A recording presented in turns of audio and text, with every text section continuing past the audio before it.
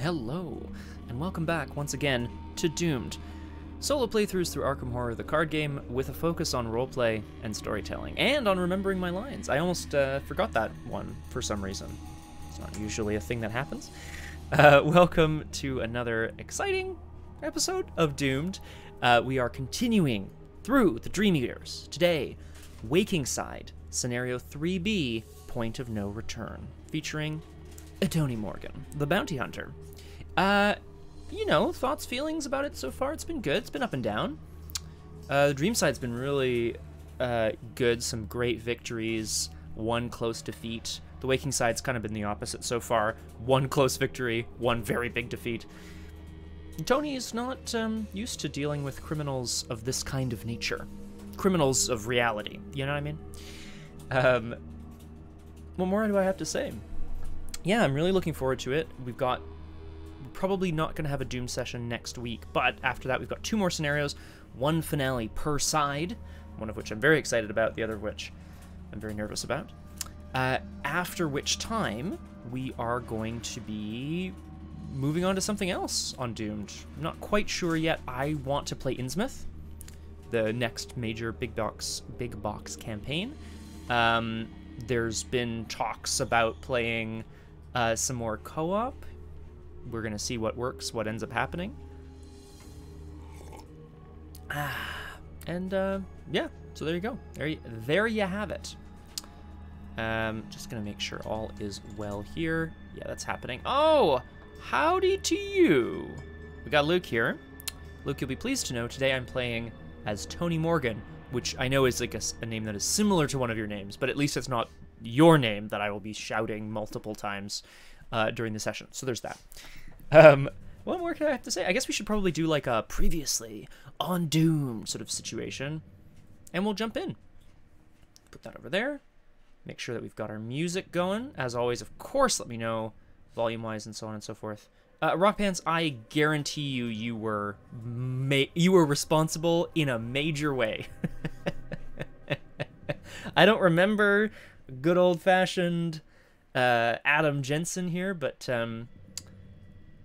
like, yeah, he was on, oh geez, I remember I did a few streams of Adam Jensen through Deus Ex Mankind Divided? Human Revolution? I think it was Mankind Divided. And my computer was not happy. It was just freeze frame. It was like Phasmophobia all over again. Whoa.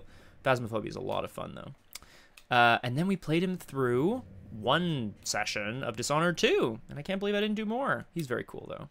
Hey! Hi, everyone, all the new arrivals. Welcome to Doomed. I was just doing I'm just about to start a quick little recap before we get into it. Today, Tony Morgan, the bounty hunter, takes on, where's the art for today's session? Oh, sick! Point of No Return. This is Delilah O'Rourke. She's a player card that I don't have, but I just, or in this deck, I mean. But I think she's very cool. Oh, you love it. Even better. Oh, geez, hang on, Crosshair. Let me, hang on a second, Crosshair. I'm writing these down. Crosshair, do you peer into the void, or is it just whatever comes to mind? You should start doing cumulative totals of the numbers that I draw, of the like actual modifiers that I draw. Cumulative totals, that'd be good. Oh, okay. Oh, nice. Care to sit down? What kind of tea can I get you? Endless void. All right. Last time on Doomed, Tony Morgan, as we know, is trying to help his lover and his friend, Luke Robinson, who is currently in the Dreamlands. His body here in the waking world has been asleep between 2 worlds for 2.5 days now. He's getting pretty nervous. He went to the hospital with him. He managed to beat back some incursion from horrible, very good Crosshair. That's a quality joke. Love it. What else we got here? We've got Boo. I loved it. I'm thrilled. He managed to beat back an assault from the Dreaming, then accompanied Randolph Carter to the Unnameable, which was a spooky haunted house, where he got immediately pwned, I think would be the word I would use. got absolutely trashed and fell down an infinite staircase. But made it. And Randolph survived. So, I mean, you know, great. And now here they are in what was dubbed by the Black Cat as the Underworld. I should mention, oh, well, as always, of course, let me know, you know, how the balance is between music and my voice, and whether you want to see anything or hear anything that you don't normally. I'm happy to take requests, even if I can't always, you know, accommodate them. I'm quite nervous about this scenario today, as I often am. Tony Morgan is a great investigator.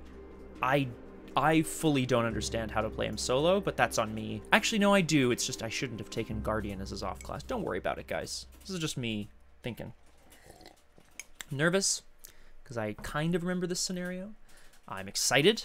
We're going to explore the Underworld. Let's see what it holds today. We're going to look at scenario 3B. We'll look at the agenda and the act. We'll draw our opening hands. We'll get doomed. I should mention, I didn't get very much experience last time. I spent it on another copy of, Another Day, Another Dollar. Because you can have two. This is a permanent that gives you additional resources when you start the game. Is it worth 3 experience? The idea of being able to play things turn 1 is quite appealing, so I think for that reason alone it's worth it. Even if you don't, you're still well on your way to having that critical mass of resources that the well-connected Tony Morgan requires. Well, so this is it, Crosshair. So, I started with, you start with 5. My flaw was indebted, -2.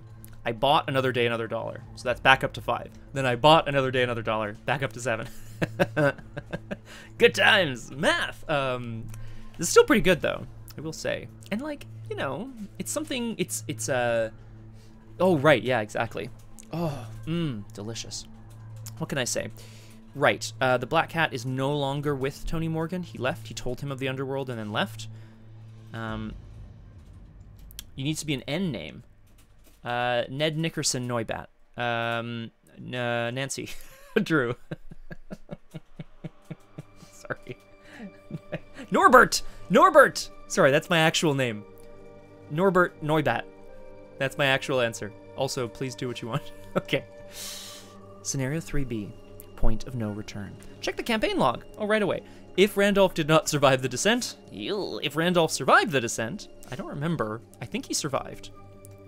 Randolph survived the descent. That's good. So he was just running after Tony's, like, rolling unconscious body.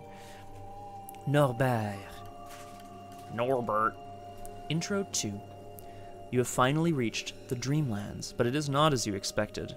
This cyclopean underworld is far from the wondrous lands and fabulous cities described in Virgil Gray's writing. Perhaps the author never ventured this far underground, never found the horrors that lurk beneath the surface of the Dreamlands. Damn it, Virgil! You suspect he would not have left out tales of such a spine-chilling nature. As you venture into the dark, barren realm, you raise your concerns with Randolph. It is true that we are farther from your companions than we intended, he affirms. However, if I may offer another sentiment, perhaps this is a blessing in disguise. Clearly, the Underworld has something to do with the creatures invading our reality. I suggest we investigate further while we have the chance. We can return to the surface of the Dreamlands once we have discovered the truth. Okay, Randolph. I mean, I guess Tony would be down for hunting things that are causing incursions into the waking world. You ask Randolph if he has any leads, and he steps to the edge of a jagged cliff overlooking the cavernous realm below. Great name, Luke, I love it. I have been here before, he says quietly, getting his bearings. Those walls in the distance belong to the city of Gugs. To the south is a stretch of plains that looks over the vale below. That plain is where the ghouls live. Perhaps there we can learn more.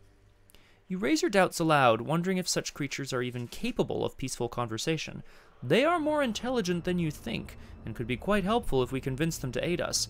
In fact, there is one I count among my friends. Oh, okay. What is a friend ghoul? Okay. An artist by the name of Richard Pickman. If we are fortunate enough to find him, that might be our best chance. You still have your doubts, but at least now you have a plan. Whether or not it is a good plan remains to be seen. Okay. So, we have to venture to find Richard Pickman. Oh, right. Crosshair. Just so I'm clear. So, skull is third, and then there are no tablets. You're absolutely correct. So, when you say squiggly, I just want to check. Do you mean one of the elder things? Do you mean one of these guys? Swigglies? Or do you mean tentacles? Just shuffle that up. Right here. I'm gonna write it down. I'd be pretty impressed, Crosshair. Pretty impressed. Okay. Well, that's very kind of you to not invite that sort of terror into my house. Okay. Set up.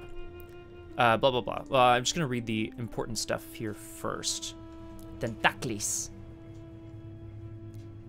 Ooh, that is really soon, isn't it? It's a couple months away. Damn. Luke, did you enjoy? I feel like I've heard that you've been a couple times, so I imagine if you hated it, you wouldn't have gone a couple times. But is it enjoyable? Each of the locations in this scenario have no unrevealed side, and therefore they enter play with their revealed side face up. This is like Search for Kadath on the Dreaming side. Instead of an unrevealed side, these locations have story cards on their reverse sides. Whenever a location enters play, including during setup, place clues on it equal to its clue value. Fine. Locations can be flipped over in one of two ways. Most are flipped over by the veiled keyword described below. Some are instead flipped over by an ability on it. Fine. Once a location has been flipped over and its story text has been read, it cannot be flipped over again for the remainder of the game, unless otherwise noted. Not just for the bias, too. I genuinely loved it. Oh, that's good, Luke. But I'm biased. No, that's great. Veiled. Many of the locations in the scenario are veiled. It represents a location that contains unknown lore or assistance that must be sought out before it can be of use. As a free triggered ability, an investigator of a veiled location with no clues may flip it, resolving its text. Great. So if it has no clues, you can flip the location over and resolve whatever is on the other side. As we discovered in Search for Kadath, sometimes it's good, and sometimes it's bad. So, I guess we'll figure that out. Let's look at setup real quick here. Gather encounter sets, blah, put the following locations into play. We begin at Vaults of Zin. There's got to be some good thrown in though, right, Crosshair? Because otherwise, you know, you'd never flip them over, right? Or you'd never think to, I guess. Search the collection for blah, blah, blah, blah, blah. Check the campaign log. Depending on the following circumstances, a different version of Act 1 should be used. Oh, okay, so if Randolph survived or did not survive. Okay, I'm pretty sure that's here. Yeah, okay, cool. Survived, great. Oh no, a wave of pain and nausea washes over you. Check the number of tally marks recorded next to Steps of the Bridge. Now, this is something that's been updated a couple times, but I frankly do not remember what, like, we don't know what the bridge is. Oh, probably the bridge between realities, right? But what, we were gonna add some if we messed up the first scenario? Let's have a look. Steps of the Bridge. There are 0 recorded here. That feels right, because we didn't get any in the first scenario. I don't remember any in the second. Hi, Ripley. Are you coming to see me? Come on. Come on. No cats in this scenario, I don't think, Ripley, but you can be in this scenario if you want. Boy. There she is. Good job, buddy. If there are no tally marks, nothing happens. Oh, okay. Oh, jeez. Careful, Ripley. She gets so scared. She's like, oh, sound. You're like, it's a bottle of water. It's ridiculous. What are you doing? Okay, shuffle the remainder of the encounter deck, blah, blah, blah, blah. Okay. Agenda 1A, a sinister realm. The Underworld is a cavernous realm, almost another world unto itself. This is just like in Forgotten Age, eh, Crosshair? That cave? Wasn't there a cave mission? Its ceiling is so far in the distance that it might as well be a somber, overcast sky. The walls of the caverns are dimly lit by a flickering gray light with no apparent source. Ah, yes, the space cave! Yeet! You wander through the twisting catacombs in search of the way forward, but you can't shake the feeling that you're being followed. That's what I mean, Luke. Like, some cats just so jumpy. And I mean, that's fine, obviously, to each their own, but jeez Louise. Act 1A, entering the Oh, sorry, 5 Doom on the agenda. You have succeeded in reaching the Dreamlands, but this is not quite what you expected. You are in the Underworld, and it will take some work to find your bearings in this sinister place. After an enemy with 1 or more clues on it is defeated, take control of those clues. That's good, because Tony loves beating people up, and he can get information out of them. Give me some information, huh? Objective, find Richard Upton Pickman. You will be instructed when to advance. Well, we know he was in some sort of plains to the south. Let's have a look at the map. Right, everything's revealed because they're all revealed locations in this scenario. The Vaults of Zin is where we start. Ooh. For this is the mouth of the Vaults of Zin, and the vindictive ghasts are always on watch there murderously for those denizens of the upper abyss who hunt and prey on them. What the hell is going on? Let's go south to the Plain of the Ghouls. 4 Shroud, 1 clue. It says Gug enemies can't enter it. What are these Gugs and Ghouls and Ghasts? Like, what are they talking about? Gug enemies can't enter the Plains of the Ghouls. If a Gug enemy would spawn here, spawn it at City of Gugs. I mean, that seems appropriate.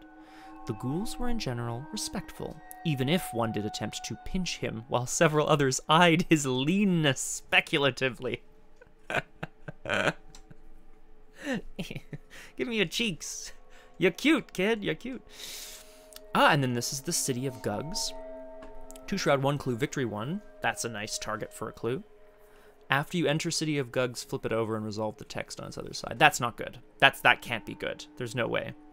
And then up from there is the Tower of Koth. Test Combat 5 to lift the heavy stone trapdoor at the top of the tower.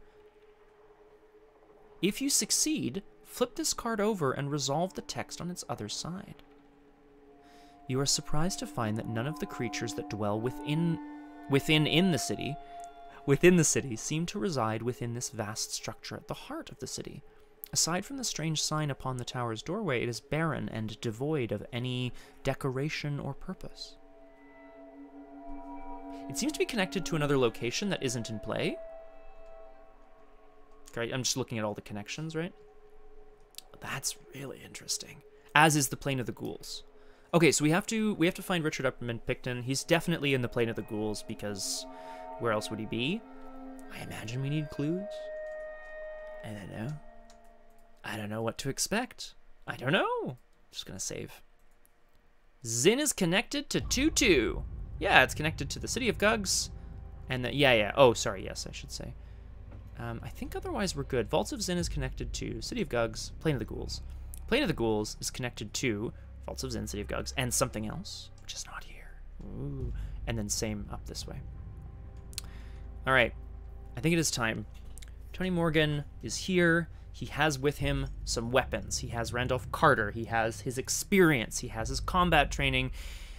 And he has, somewhere in his possession, what's it called? The Crystallizer of Dreams. That strange device, relic given to him by his lover, Luke Robinson. Let's do it. Yeah, well, this is it, Crosshair. I'm thinking that this is good for us because we have a base combat strength of 5. But can we do... Okay, here, actually, let's have a look as well. Point of no return. Skulls are -X. X is the amount of damage on this card, which is 0. So that's nice. Cultist, reveal another token. If you fail... Oh, draw the top card of the encounter deck. Blah. No tablets. And the other thing is -3. If you fail by 2 or more, choose a ready enemy at your location or connecting location. It moves, it engages you, and it attacks you. Oh, that sucks. Okay, so 3 up is where we want to be as much as possible. Let's do it. Let's draw our opening hand. Let's get doomed. Ka-chow! I don't like this. Sleight of hand flashlight is nice. I think we want to keep a flashlight for venturing into the cave. CC, that will that will help us get some quick and easy clues, I think. So I'm going to put back well-connected, counter-espionage, great card. Intel report, also a great card, because we're looking for more. Okay. Money, counter-espionage, I'll take it. So this is good. Okay. Am I taking a little setup turn? I'd love to, let's figure out what we want to do here. Tony has found himself down in a place known as the Vaults of Zin, and he's to find his way down to the City of Ghouls. Hi, Ripley. Oh, cat attack here. Oh, we're not playing Kadath. We're not playing with the cats from Saturn. Good lord. Well, this is the thing, Crosshair. I've been thinking about the game quite a lot recently. A shocker, I know. Someone suggested on a couple of the podcasts that I listened to, you can group investigators in terms of like their role or their class or like how they play or whatever, but every investigator is so unique. They suggested one way of doing team composition is some investigators are good to go from the beginning. They don't need a lot of assets. They could just kind of, you know, commit cards. They can roll with their stat line, whatever it is, you know? And there are some investigators that require setup. Mystics need their spells, otherwise they can't do anything. Because what are they going to do? Just like stare at the problem, you know? Ah, RG Cody, hello! Welcome to Doomed. And so, you know, there's an idea of like, yeah, there's a potential sort of idea of like, well, if you have some people on your team that can just kind of go right away, the people who need to set up, the carries, if you will, can set up and carry. Okay, I kind of want to take a setup turn.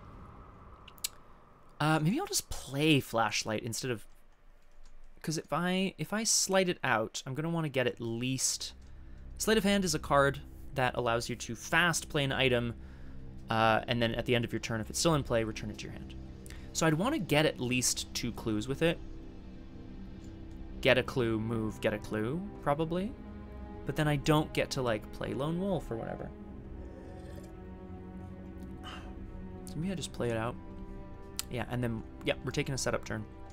Tony Morgan is going to get ready to see what happens to him here down in the Underworld. He's having a look around, he's consulting Randolph Carter. He knows that they are looking for this ghoul, Richard Upton Pickman, who's going to help them. But in the meantime, he needs to make sure that he has what he needs. A lone wolf and a flashlight. I'm just going to play it out straight. And then last action, I'm going to play Faustian Bargain. This is an event that gives you, adds 2 curse tokens, but it gives you 5 resources, which I'm definitely going to do. Tony, down here in the depths of the Underworld, beneath the Dreamlands, beneath the waking world that he's so accustomed to, he's at his wit's end, but he has promised to get Luke Robinson back, come hell or high water. Has he made a deal with the devil? Maybe. No enemies on the board, so we move to upkeep, where we draw a card, we gain a resource. And it's a gun! I can slide out a gun, that's great. Excellent. Excellent, excellent, excellent. We go to 1 out of 5 Doom. We shuffle the encounter deck. And we draw an encounter card. What's going to happen here in the Vaults of Zin? Oh. Ugh. This is a ghoul minion.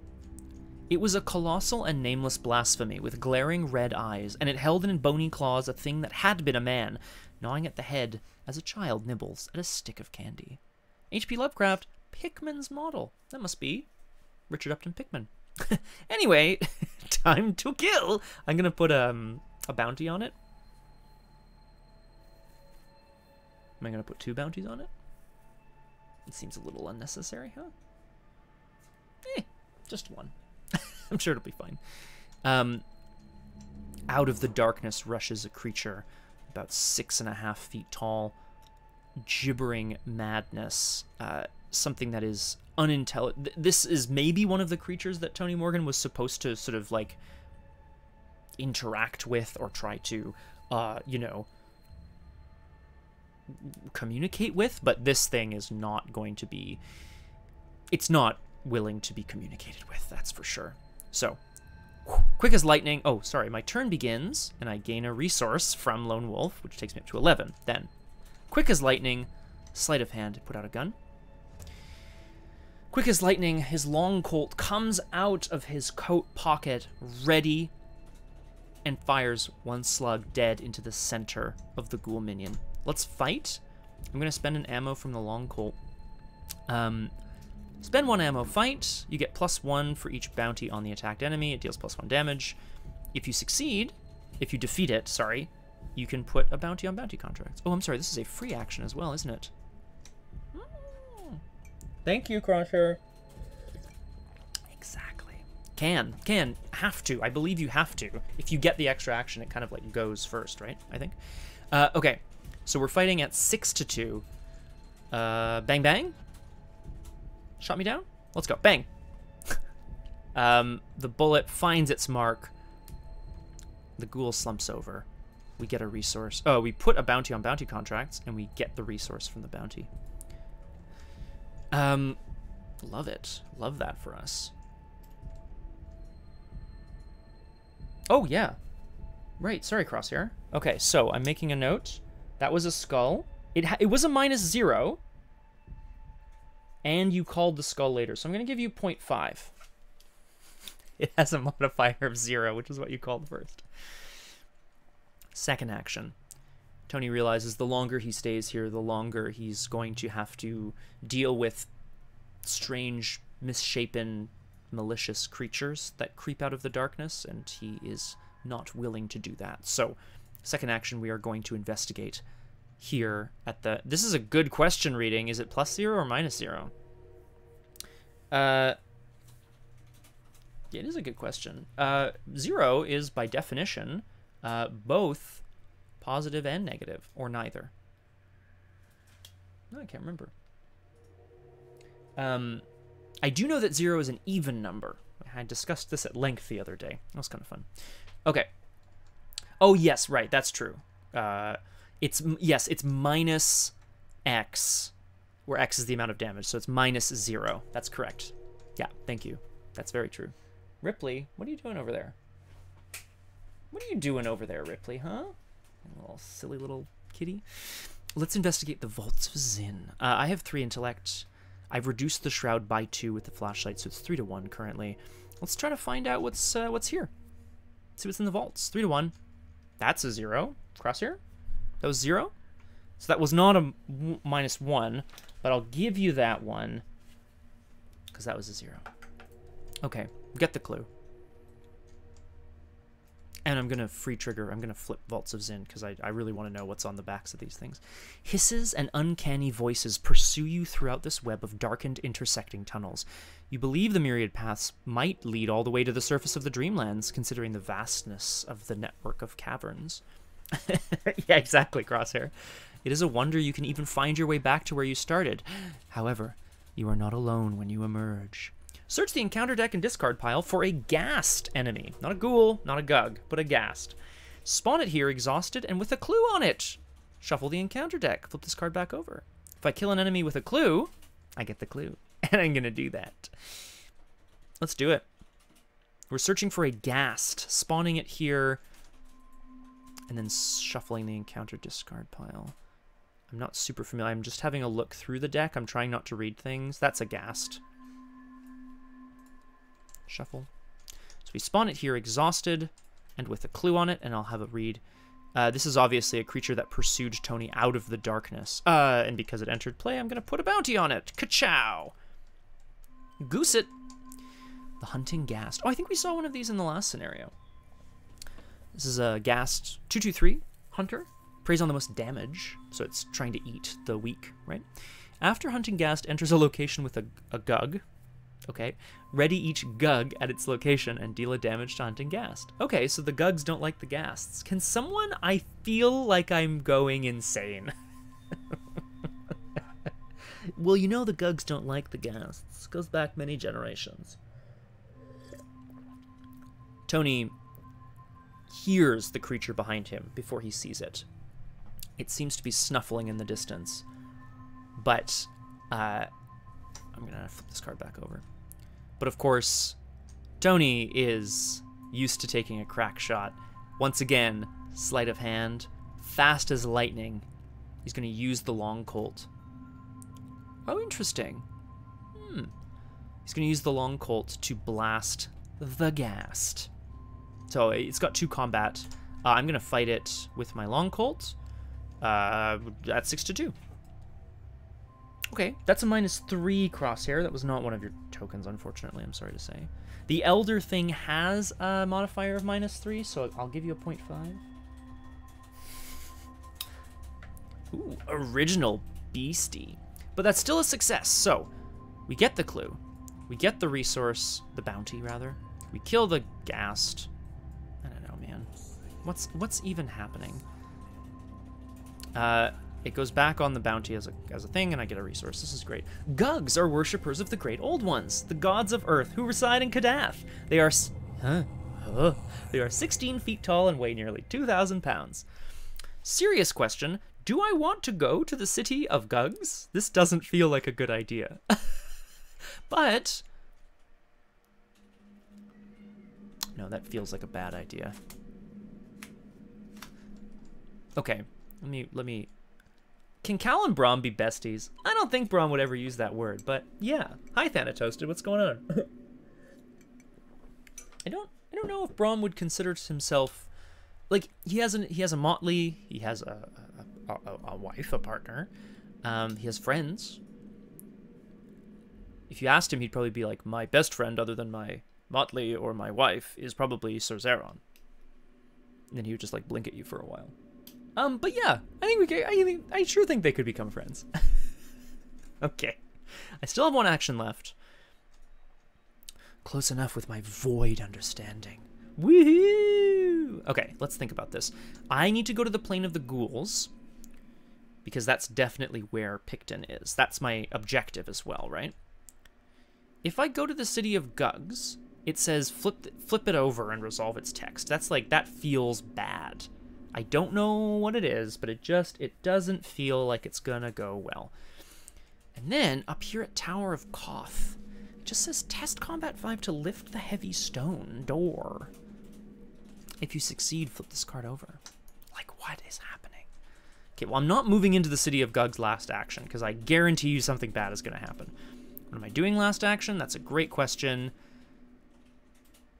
I'm gonna draw a card. That's always a terrible thing to do last action. Hey, it's a clue. I'll take it. We go into the enemy phase. And then sleight of hand said to put the long colt back, so it returns to hand. So far, Tony's managed to find his way through the vaults of Zin. He's found evidence leading him further down to the plane of the ghouls, but no sort of information yet about what this underworld is, who these various groups are, and why they might be sort of fighting each other. We go to upkeep, where I draw a card and gain a resource. It's a gun. It's another gun. It's the Mauser. Let me go back to Mythos. We haven't moved from our opening location, but I do have 2 clues. We go to 2 out of 5 Doom, and we draw an encounter card. Yeesh! Carter turns sick at that aspect of the scabrous and unwholesome beast. Ugh. Test Will 3. For each point you fail by, you must choose one. For each point you fail by, you must choose one. Place one of your clues on your location, place one of your clues on the nearest enemy, or take a damage. Well, I might end up taking some damage here, as the taste of lifeblood sickens him to his very core. He's watching one of the ghasts off in the distance, like munch down on some sort of flesh. I have 2 will. I don't want to commit counter-espionage. It's too valuable. So I'm just going to test this on my face. Oh, that was the worst one. Okay. This is a -3. If you fail by 2 or more, choose a ready enemy at your location or connecting in location. There are none. Fine. Fine. Good. So I did fail. Doesn't feel very good. So I have to either put clues back on my location, which like, or take 3 damage. So I'm just going to take 3 damage on my face and really hope that that doesn't come back to bite me in the butt, which of course it will. Discarded. Lone Wolf gets me a resource. Tony's ready to move on. It's not bad. It's not bad. Yeah, pretty good, right? There was a skull. There was an elder thing. There was a 0. And there was something else. I can't remember what the other one was. No, yeah. Yeah, that was good. Okay. Do we go... Think of how much like time I have in this scenario. Yeah, I want the victory points. I don't want to die, but I do want the victory points. Let's play out a gun. The Mouser. I like the Mouser. It's fun. And then we're going to move into the city of Gugs. I don't know what's going to happen here. After you enter the city of Gugs, flip it and resolve the text. Carter followed the loping three out of the forest of monoliths and into the dark, noisome streets of that awful city whose rounded towers of cyclopean stone soared up beyond the sight. Interesting way of putting that. The kingdom of Gugs is sorry, this is called the Sentry. The kingdom of Gugs is surrounded by a colossal wall. Inside, Mousers and men. Inside, cylindrical towers rise high into the mist, each one windowless and made of gray stone, with large looming doorways at the bottom. One black tower stands paramount among the others, rising into the very ceiling of the underworld. You do not make it very far before you spot the sentry standing guard outside the city's walls. A tremendous creature with huge furry arms and obscene toothy maw extending vertically through its head. Spawn the set-aside, son of a bitch, Gug Sentinel enemy at this location with a clue on it. 1 per. We're gonna look at you later, my friend. Put a clue on it. Very good. Test Agility 3. If you succeed, Gug Sentinel enters play exhausted and unengaged. Otherwise, it enters play engaged with you. Flip this card back over. Test Agility 3. If you succeed, it is unengaged. Okay. Well, I have 2 agility. I'm not gonna like throw in on this. I'm just gonna do it 2 to 3. Okay, because you never know, right? Spawn set aside, son of a bitch. All right, so the Gug enters play at my location, engaged with me. This is a 5 combat, 2 health, 3 agility enemy. Monster Gug gets plus 2 health per investigator, so it's a 5/4/3. Forced. After it readies, deal a horror to each investigator at its location. Yeesh, gabish. That is no bueno. Uh-oh. Oh, and of course it enters play, so I'm going to put 2 bounties on it. I kind of want to try to evade, so... Oh, no, I don't have... I should have... Yeah, I should have... I should have... The Long Colt is a better gun. It's fine. Alright, well, we're definitely not going to make it, but let's try it, I guess. Yeesh. I have 2 actions. If I succeed at a fight with the Mouser by 2 or more, I can ready the Mouser again, and then I can fight again. And if I succeed again, I'll kill it. Otherwise, I am taking a huge amount of damage. Oh, this bodes so well for the beginning of the scenario. Let's fight. Yeah, it's not fair. Deal a horror when it readies. So you could evade, like, I could evade and move. I could evade and move. Sorry, I could try to evade and move. But then if I fail evasion, maybe that's just not worth it. Oh, boy. Okay. No, we got to at least try to fight. Right? We got to at least try. Yeah. Here, crosshair. After it readies, deal 1 horror to each investigator at its location. After it readies. But, like, I'm not going to succeed 2 to 3 trying to evade this thing. I mean, I might, but I probably won't. Let's fight.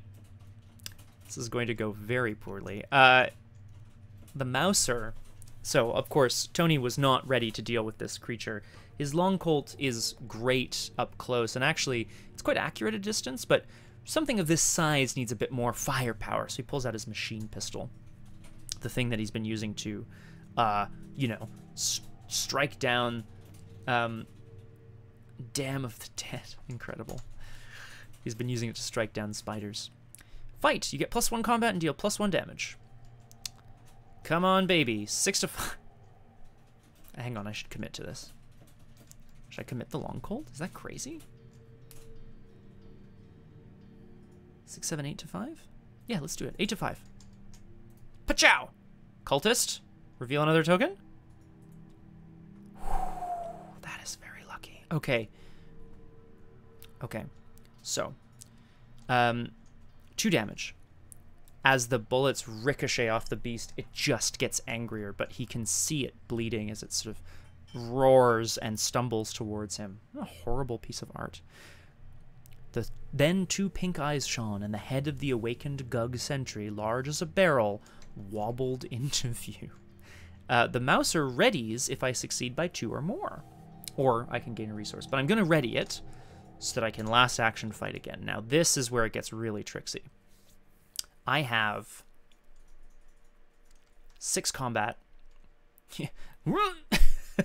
Exactly. We can outrun it if it has blood.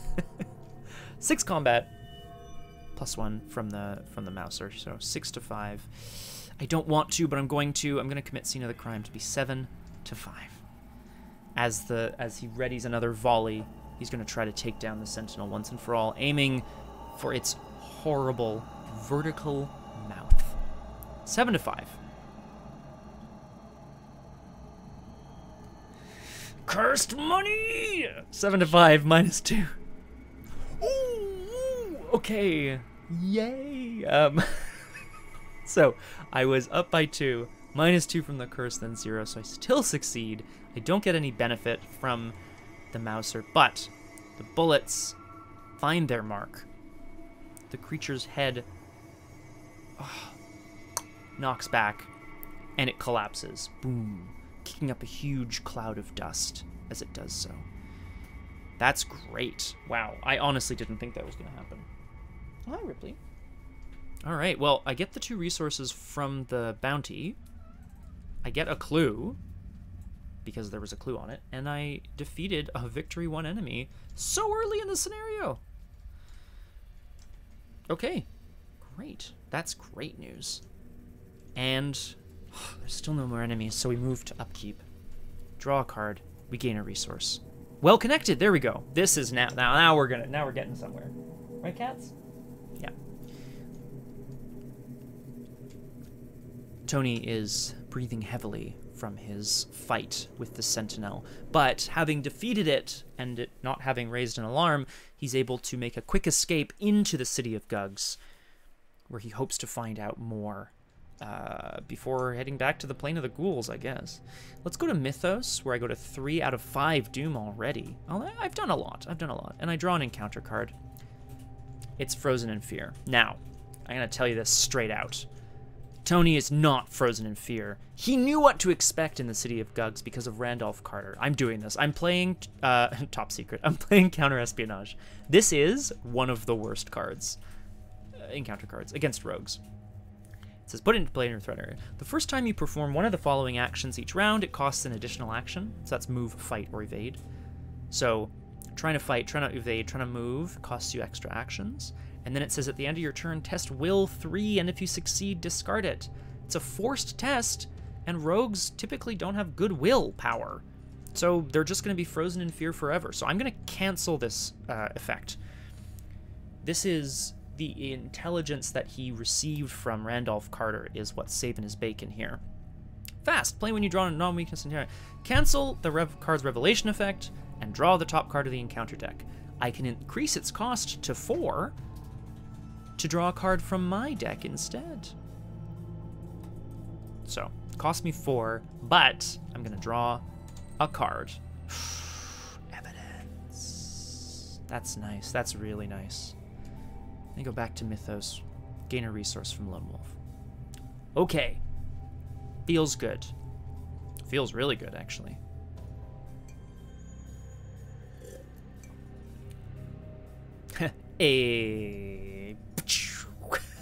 The problem is I'm sure there's going to be other stuff that I'm going to be like, why didn't I cancel that? But I feel like Frozen in Fear doesn't make a lot of sense for Tony here because, of course, he's unprepared for so much, but at least he would know some things, right? So I gain a resource from Lone Wolf. Tony is, of course, well connected. Now, naturally, this connection does not extend to Gugs, ghouls, or ghasts, but perhaps it is Randolph's connections that are going to make or break the scenario later. I'm going to get the clue on my location because it's only 2 Shroud. and I want it. But what if I need it for X? Well, exactly, Crosshair. This is the classic game that says, oh, you want to make that move? I don't think it's the right move. And you're like, no, no, it is. And they're like, okay. And then later on, they're like, mm-hmm. Let's get this clue. I'm going to spend a flashlight charge. So I'm investigating at 3-0. That's good enough. I'm going to get the clue at this location. I'm so excited for victory points if I can make it happen. Last action, I'm going to move up. I really want to know what this Tower of Koth business is. So I'm going to move up to the Tower of Koth. And there I will end my turn. No enemies. Upkeep. Draw a card and gain a resource. Okay. Glory. I should point out, Tony's made his way through the city of Gugs. He killed the sentry, which was quite lucky, I gotta say. And he's now surprised to find that there's this one single giant structure that seems to reach up and up and up forever, but no one lives there. It seems it serves no purpose. He's not an overly curious kind of guy, but if it leads up, perhaps it leads up to the surface, back to the waking world, back somewhere in Arkham. So I'm going to try to deal with that on my turn if I can. Did I upkeep? Yes, I did. So I go to 4 out of 5 Doom. There's a faint smell of burning manure in the lobby. Oh, the ziggurat. Now that takes me back. Man, what a crazy life we live. Draw an encounter card. Son of a... Ugh! See, this is what I should have saved my counter-espionage for.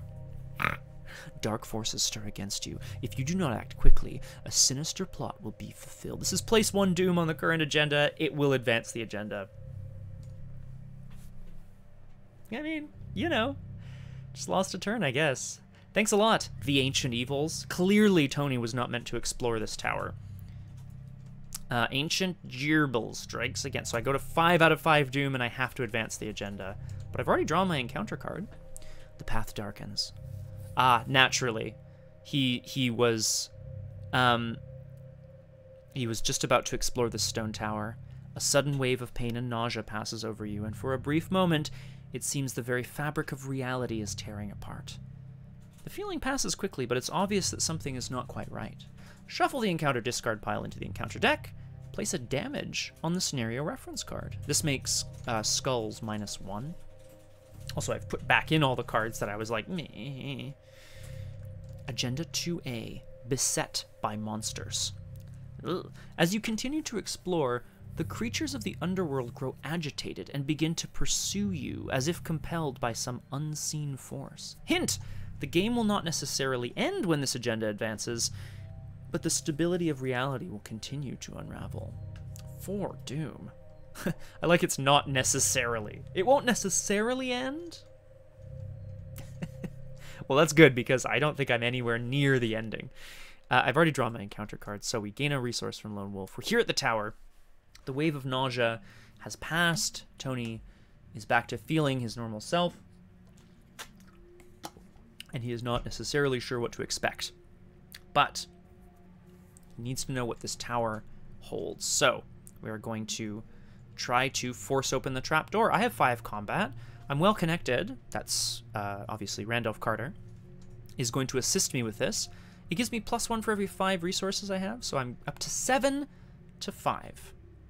That is good enough. They barely managed to move the stone slab. Flip this card over. Another path. Step after step, you scale the tower until you reach the heavy trapdoor at the top. When you push the stone aside, a column of bright light pierces through the shaft, blinding you. The surface. You emerge in an area thick with trees and mystical fog. After so many hours spent underground, the cool breeze feels wonderful. Many curious eyes watch you from the surrounding woods. Though you long to stay and explore more of these wilds, you know your true goal lies back down in the caverns below the surface. Of course it does. Put the set aside Enchanted Woods. Oh, the Enchanted Woods from Luke Robinson's journey. Stone trap door into play revealed. Record in your campaign log that the investigators found a way out of the Underworld. flip this card back over. I'm definitely going to record that. Whee! That's great news. Tony found a way out of the underworld. That is great news. Sorry, it feels like it's great news. I'm looking for the Enchanted Woods. I'll put it above here because that feels right. Flip this card back over. I'm pretty sure it's connected, right? That would make sense. Let's have a look at it. Yeah. The Enchanted Woods stone trap door. Oh! At that spot, a mighty slab of stone rests on the forest floor. I remember this. Hey, Gunna! What's going on? How you doing? Welcome to Doomed. Just exploring the underworld beneath the Dreamlands as we search for a way forward to rescue our people and save the world. Don't worry about it. The Enchanted Woods is a 2-shroud, 1 clue, 2 victory location. While you're investigating this location, it gets +1 shroud for each card in your hand. Oh, man. Oh, that's okay. Actually, that's okay. Oh, but victory 2. Baby! Put a clue on it. Great. Let's go and get that clue. I'm going to move out. And I'm going to investigate. Yeah, using the flashlight, 3 to 0. No, hang on. It gets +1 shroud for each card in your hand. So it's currently a 4-shroud location. If I discard something, it'll be a 3-shroud location. Yeah, let's do it. I'm going to spend a flashlight charge, which lowers the shroud to 2, and I'm going to commit evidence. Evidence? Yes, I'm going to commit evidence. Correct. So I have 5 intellect against a... Hang on a second. Is that overkill? I have 5 intellect against the shroud of 1. No, it's okay. That's okay. 5 to 1. Let's do it. 5 to 1. That's fine. That's great. Okay, cool. Okay, well, if nothing else, we've got a heck of a lot of victory points. Look at all these victory points! Whee! That's great news. Okay. Enemy phase, nothing happens. We're up here, all alone in the Enchanted Woods. Tony's blinking and looking around, trying to be like, what's going on up here? Like, what is this place? No, it is not, unfortunately. It doesn't have the veiled key. Oh, also, it was unrevealed on the other side. Sorry, I wouldn't flip things just willy-nilly if I didn't know. That'd be so rude. Let's upkeep. Okay. Another lone wolf. Wow. Cool. We go to 1 out of 4 Doom on the new agenda, and we draw an encounter card. Up here in the Enchanted Woods, son of a gun, Rotting Remains. Test Will 3. For each point you fail by, take a horror. Venturing just a couple steps outside the stone trapdoor, something catches Tony's eye. Something surrounded by little zoogs feeding on it. He sees a pant leg, a foot, then an arm, and then a ring. And for the briefest of moments, it is his love, Luke Robinson's body, being eaten by zoogs. Let's see how much horror he takes. In response to this, I am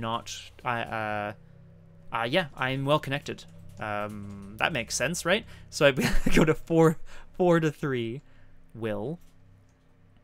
Yeah, party. 4 to 3, and we draw a token. 4 to 3. That's fine. That's fine. Randolph Carter manages to steady Tony and be like, whoa, whoa, whoa. Look closer. He's like, don't worry. They shoo off the zoogs, and it is not the body of Luke Robinson. It is the body of a ghoul, actually. Long dead, long picked apart. I take no horror. I get a resource from Lone Wolf, and I think I'm just going to move. Back down the stone tower, back through the city of Gugs, and over to the plane of the ghouls, baby! That's 3 actions. Kind of sucks. That's okay. Plane of the ghouls. Gug enemies can't enter it. That's fine. So that's it. That was kind of an annoying turn. He ventures back out, sort of, despite the fact that he's, like, happy that it's not... I agree, Crosshair. Despite the fact that it wasn't, thank God, it wasn't his love's body, at least, it's he knows that his journey lies back in the Underworld. Okay. Yeah, it's a whole turn to get back down to Plane of the Ghouls, but what are you gonna do? Upkeep draws us a card. Ever Vigilant, which we have nothing to play with right now, but it commits for 2 intellect icons. One at a time, play up to 3 assets from your hand. Great card. Really great, especially if you start with it. And we go to the Mythos phase. Tony is venturing down the cliffs into the Plane of the Ghouls, although he does not know what to expect down there. 2 out of 4 Doom. You draw an encounter card here. It's Grasping Hands. Test Agility 3. For each point you fail by, take a damage. Well, I have 2 Agility. I'm going to commit Lone Wolf to be 3. I think I want to keep my Well-Connected to get the... Just thinking about my turn here. Max. What a silly little guy. I can go to 5 to 3 and probably not take any damage. I still have some damage left. I think we're okay. Let's just... Famous last words. Hands shoot up from the dirt and stone as Tony realizes that he is, in fact, it is not a plane upon which the ghouls live. It is a plane built of the dead of the ghouls themselves. 3 to 3. Cultist, reveal another token. That's not good. That's really bad. Yeah, that's really bad. Okay, so that's -3. I'm supposed to choose a ready enemy at your location or your connecting location, but there are none, so that's okay. But then, so first of all, I take 3 damage. Just goes right on my face. That's really bad. Then, after the skill test ends, draw the top card of the encounter deck.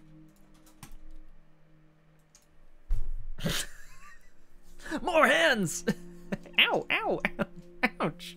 No, I can't believe it. How dare you? Decaying hands rise up from below and grasp and claw at your ankles. How? Why are there 2 of them? Okay, well now I have to hit Well Connected, which takes me up to 4 to 3. What if I just die here? Oh, Crosshair, can we have a do-over if I just die here? 4 to 3, please. I go to 8 out of 9 damage. What an idiot! The hands grasp and pull and tear at Tony's flesh as he manages to just escape. Oh my gosh. And we're back here at the Plane of the Ghouls. Good golly, Miss Molly. Now, what I should be doing, of course, is drawing for an ally. What's the worst that can happen?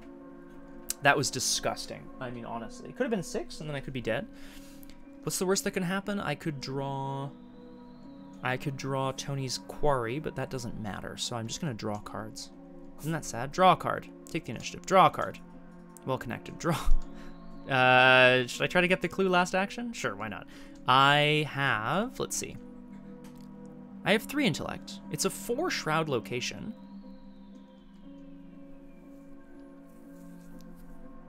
I'm going to commit Ever Vigilant to be 5 to 4. Last action. Let's try to get this clue. Oh, yes. Well, it's out of supplies, that's for sure. It's out of supplies. 5 to 4. Okay, well, nothing bad happens at least, so that's good. So I failed to get the clue. Very disappointing. Tony is stumped. How is he ever going to get past this Plane of the Ghouls? How is he ever going to find this Richard Upton Pickman if all that happens is that he continues to get just absolutely destroyed? Upkeep draws me a card. It's Randolph Carter. Okay, here's the deal. If I draw a card that says take a damage, I'm dead. If I don't draw a card that says take a damage, I can hopefully survive. Did I get my Lone Wolf resource? Doesn't matter. Mythos phase. We go to 3 out of 4 Doom, and we draw the encounter card that will decide the next phase of this game, apparently. Tony is, of course, looking for a way across the plains, and he's hoping that Randolph will be able to help him. Okay. doesn't kill me. This is Ancient Evils, which obviously places a doom and automatically advances the agenda. Like, come on. I mean, it is goulash, so I have to advance the agenda. Agenda 2B. The Weaver approaches. Again, you are shaken by a sudden feeling of instability as reality shifts and bends around you. The wave is more intense than before, and it seems to originate from the sea of pitch in the depths of the Underworld. Don't know what that is. Each investigator must either discard a card at random or lose 2 resources. No problem, I'm losing 2 resources. That's a absolute no-brainer. Shuffle the encounter discard pile into the encounter deck. I hate you, thanks so much. Place a damage on the scenario reference card. Okay, so that takes it to 2 damage. Oh, where's the... Oh. Shoot, though. Anyway, there should have been 1 there before, but nothing. That's fine. Then, if there are 5 or more damage, proceed to resolution 2. Otherwise, flip this agenda back over. Okay. Okay, so that means I have 8 more turns, right? Or 8 more doom. That'll get me to 4 tokens on the thing, and then I have another 4. Okay, so I have 12 doom. Probably some Ancient Evils. Maybe 10. Okay, not bad. Oh, what's going on? Excuse me.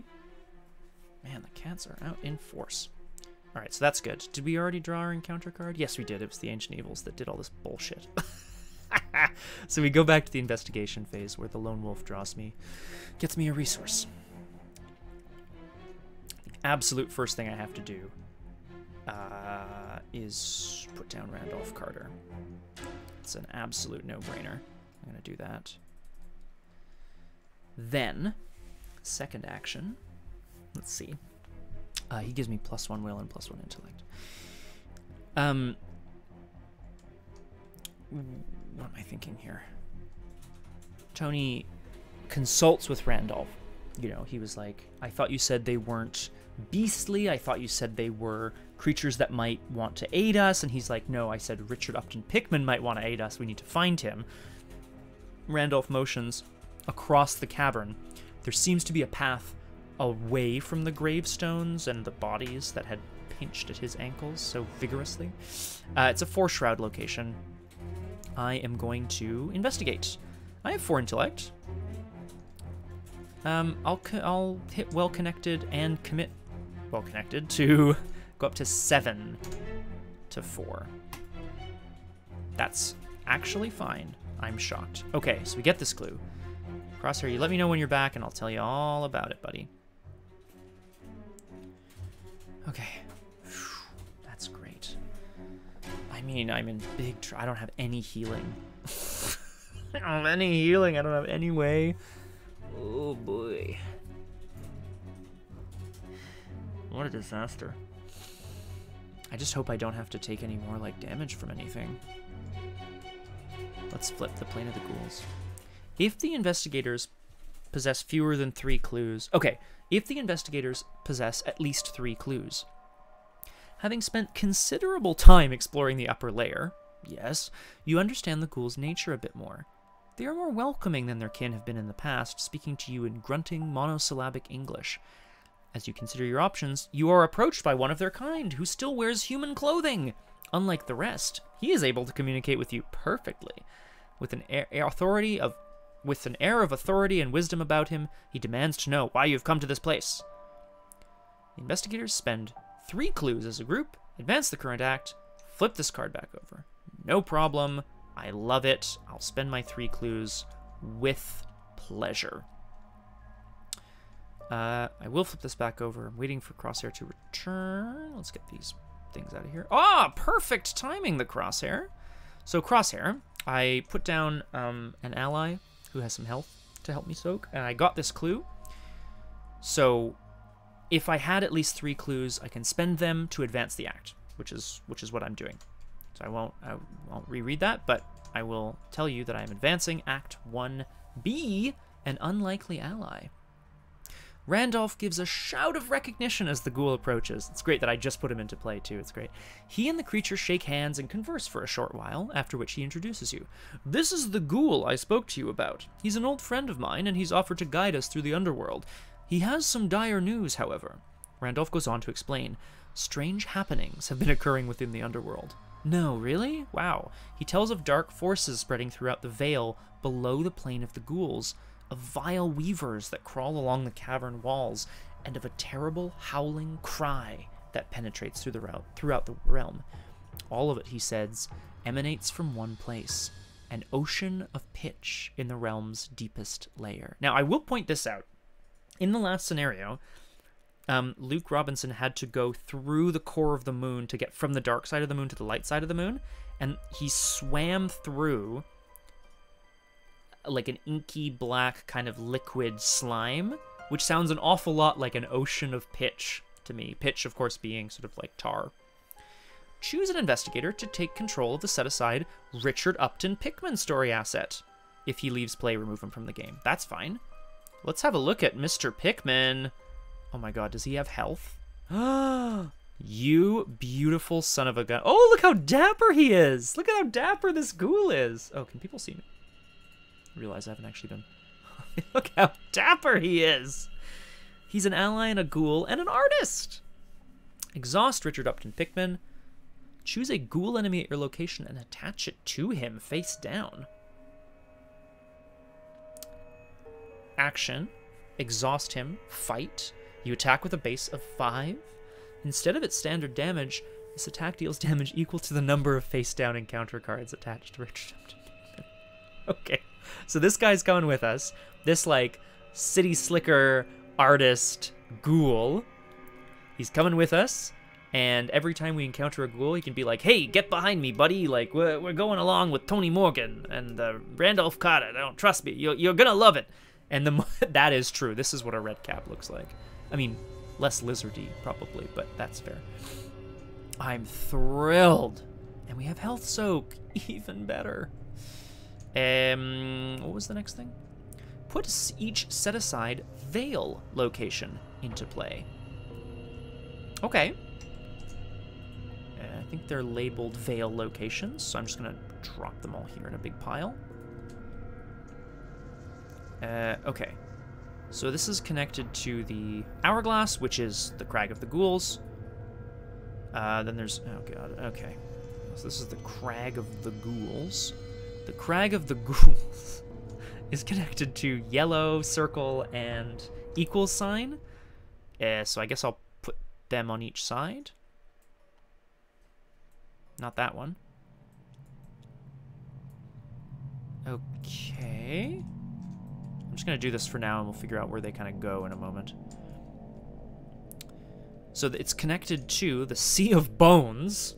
Well, that's great news. And the Vale of Panath. Okay. And then there's also this Peaks of Thok, which have 0 clues on it. Okay. So this is connected to these two. Okay, let's see. The Sea of Bones is connected to... something bone. It's connected to the crag and the equal sign and the star. Okay. Oh, I see. So these are kind of all interconnected. Let's do this then, because I think it's going to be like this. So this is the Veil of the Sea of Bones is connected to everything.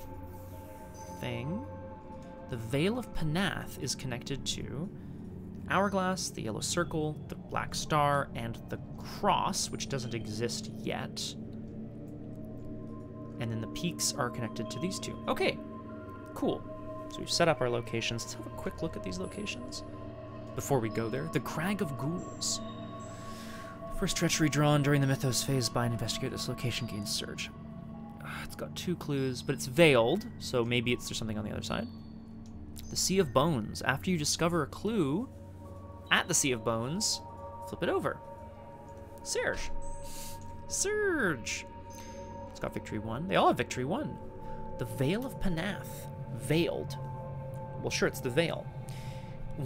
While there are clues remaining on Vale of Panath, investigators cannot play cards or commit cards to skill tests. Wow. Okay, so in other words, to get that clue, I can't commit cards to it. I have to just take the test and smash it. And then there's also the Peaks of Thok. Test Agility 5 to attempt to scale the treacherous peaks. Flip this card and over. I'm not doing that. Like, absolutely not. Tony can maybe, you know, do a little climbing. Also, look at this. When you leave Peaks of Thok, test Agility 2 to climb down safely. If you fail, take a damage. Like, absolutely not. We're not going there. Okay, sorry. Back to the act deck. This is a long scenario, apparently. Find each card from the Striking Fear encounter set. Remove them from the game. Shuffle to set aside Terror of the Veil and Night Gaunts into the encounter deck. Fine. I need to quickly look up what's in the Striking Fear set. It's a core set. I think it's Frozen in Fear, Grasping Hands, maybe. Maybe not Grasping Hands. What's the other one? The horror one that does horror? It's coming back to me. Core set. I'm just having a quick look at what this is. Gathering that. Striking Fear has 3 cards in it. Rotting Remains, Frozen in Fear, and Dissonant Voices. Okay. Oh, great. So those are leaving? Oh, yeah. Oh, you love to see it. Okay, those are leaving the encounter deck. Thrilling. I mean, obviously. What was the other one? The other ones were Dissonant Voices. That's not that bad if you're already set up. And then Rotting Remains. Whoops. Phew! All right, get the heck out of here. And then we are putting into play, what is it? Night Gaunts and Terror of the Veil. Oh God, don't look, Scott, don't look. Yeah. Okay. Whew, that was a long one. All right, Crosshair, we're back. Act 2A, The Descent. The way to the veil below is treacherous. You will have to climb down from a place Pikmin calls the Crag of the Ghouls, where the creatures cast the discarded remains of their macabre meals. Wow. Literally, they just throw their bones down into the... Oh my God. Littering! Littering! You can only imagine what the depths must be like. After an enemy with 1 or more clues is defeated, take control of the clues, that's great. Find the way to the Sea of Pitch. You'll be instructed when to advance. Find the way to the Sea of Pitch. Well, the Crag of the Ghouls is veiled. The Sea of Bones is a bad stuff place, right? Because it says when you discover clues, flip it over. So maybe I'm not going to go there. The Veil is also veiled, and it says you can't play cards or commit cards to tests when there's still a thing. Barbecue rules for Hicks. I mean, actually, you do both make a good point. You know, bones do break down over time. It's not like beer cans, although I imagine you might also do that. Okay. Find your way to the Sea of Pitch. Well, I have 1 action left. I don't really want to move to the crag, because then if I draw a treachery, it's going to gain surge. So, instead, yeah, make beer cans out of bones. Exactly. What? What am I going to do instead? Draw a card? Man, I'm drawing a lot of cards. Kind of fun. Yeah, draw a card. Ooh, excellent. I'll take it. We should use bones for more of our stuff. Crosshair's getting an idea. We go into upkeep where we draw a card, gain a resource. Intel report. I can pay for 2 clues. I can't use this on the Veil, though, because the Veil specifically says you can't play cards or commit cards to skill tests. So I specifically have to, I don't know, use Well Connected, I guess. I don't know. Let's go back to the Mythos phase where we go to 1 out of 4 Doom again, and we draw an encounter card. Hope it's not too bad. Ugh. Ugh. Crosshair. Ugh. I mean, it would be so thematic, but it would also be so horrible. Tony, right, back to the story. Tony's got Randolph, who has managed to link up with this venerable ghoul, Richard Upton Pickman, who is absolutely thrilled to be accompanying them down into the depths to assist him with all of their ghoulish needs. Oh gosh, Okay, but it's a ravenous ghoul. Ooh, the sight of the thing raised the question. Do we eat to live, or do we live to eat? Now, this is a ghoul. However, free trigger, choose a ghoul and attach it to him, face down. What's up? Richard Upton Pickman literally is just like, oh, hey, Tom, you know, I know you want to eat these guys because they've got very tasty flesh, like I know, but trust me when I say you're going to instead want to come with us because there's going to be even tastier things to eat down there. Boom. Richard is going to go on top. Look at that. That was a free trigger fast action to get rid of a big beefy enemy. I'll take it. One resource from Lone Wolf. Okay. Let's do it. Let's move down into the Crag of the Ghouls. At last he discerned above him the projecting edge of the great Crag of the Ghouls, whose vertical sides he could not glimpse. It's got 2 clues on it. So I could just buy them. I could also test twice, but then I couldn't leave this location.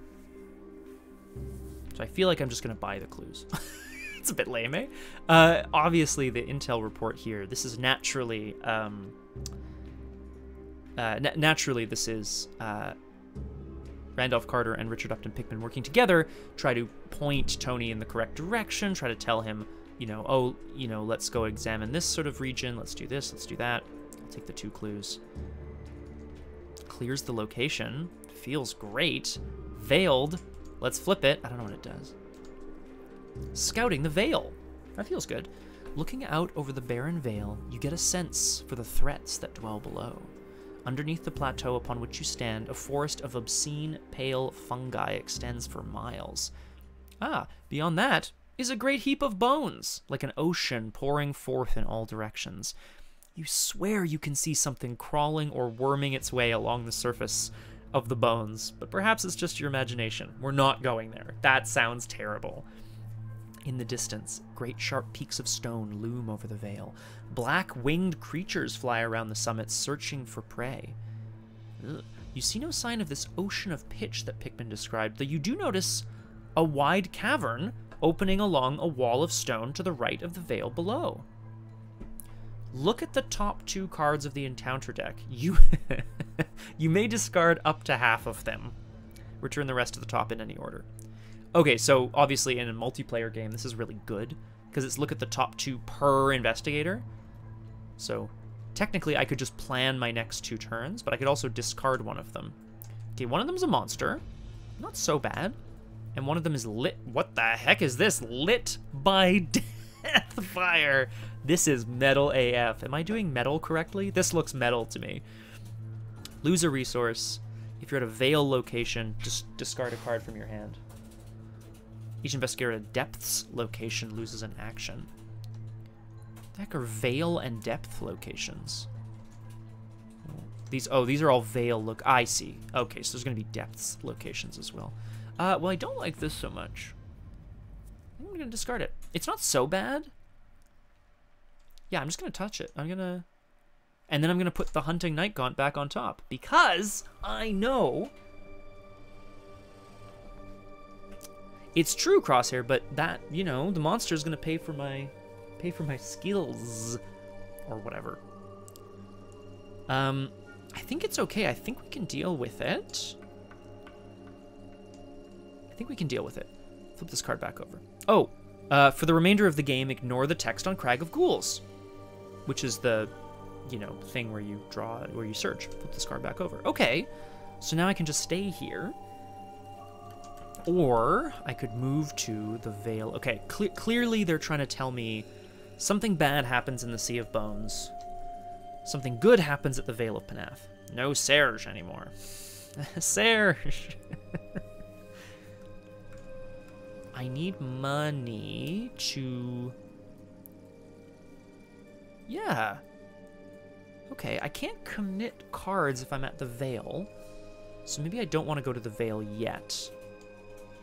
Maybe I want to deal with this thing first. Yeah, that's what I'm going to do. I'm going to sit here at the crag, let the Night Gaunt come to me, kill it, pow pow, get all the resources and things that I need, then go to the Vale when I'm ready. So last action. I'm just going to draw a card. Am I just going to draw a card? I'm just going to draw a card. Hey, Vicious Blow. That's a good card. Enemy phase. Nothing happens. There's no enemies on the board. Upkeep. We draw a card. We gain a resource. We're taking the initiative here. This is exciting. And we go to 2 out of 4 Doom, and we draw.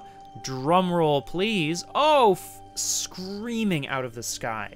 One of the creatures, the winged creatures that he saw flying around the peaks to the south. Exactly, Crosshair. It is indeed a night god. A creature of darkness. I'm going to put kittens. I'm going to put 2 bounties on it. Just the one? I'm going to put 2 bounties on it. Investigation brings us a resource from Lone Wolf. And we're ready to shoot. Okay, so here's the deal. I really want to have this Hunting Night Gaunt get away. So, or not get away specifically. Oh, sorry, I should mention. Hunting Night Gaunt is a 3/4/1 hunter. While attempting to evade it, you have to double the negative modifier on revealed chaos tokens. So.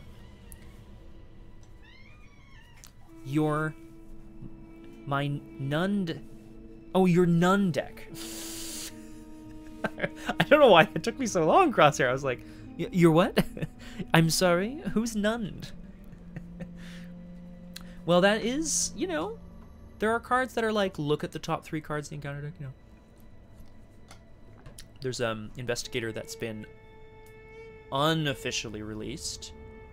Yeah, I don't think she's been officially released. Like, sorry. The alternate version of her has been released, and I think her official version is going to come in maybe the next box or whatever. She's a mystery writer, which is hilarious to me. But her, yeah, your Nunned Ek, exactly. Oh boy. But her whole ability is like when you look at cards from a deck, look at an additional one, and you can discard or draw one of them, or something like that. So it's something to that effect, which basically means anytime you look at the encounter deck, you're actually looking at 2, and you can just start chucking stuff out. It's great. All right, Hunting Night Gaunt. It is time to die. I'm gonna fight with the Mouser. Let's party. I have to spend an ammo from it. As the beast comes screaming out of the sky, Tony was expecting it.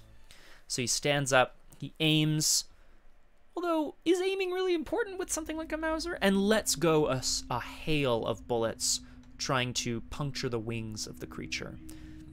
It's got 3 combat. I have 6 combat. I really want to succeed. So I'm going to commit to take the initiative to go up to 9. Wild. Oh, or...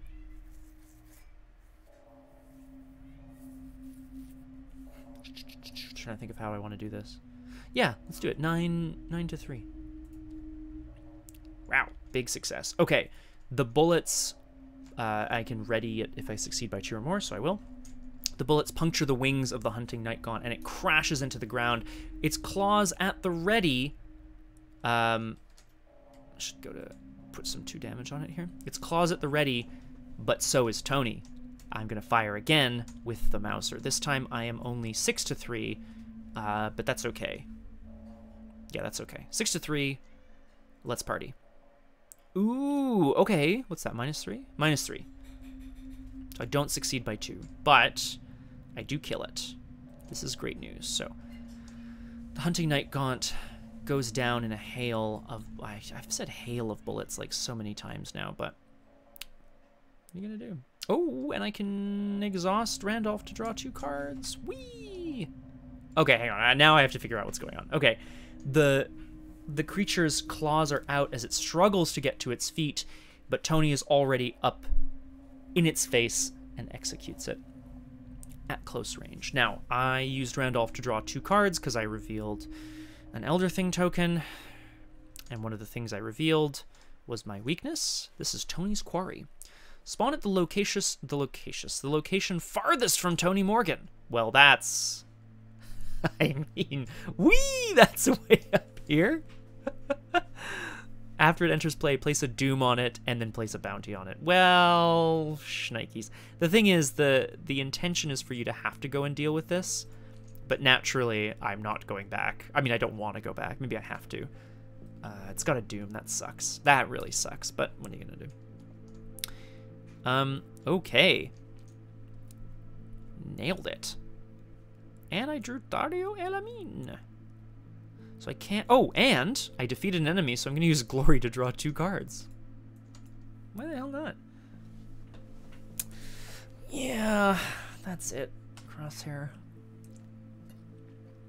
And I'm already on 2 dooms, so actually this is the end of the round, unfortunately. That's okay. It's okay. Excuse me. I think we're doing all right.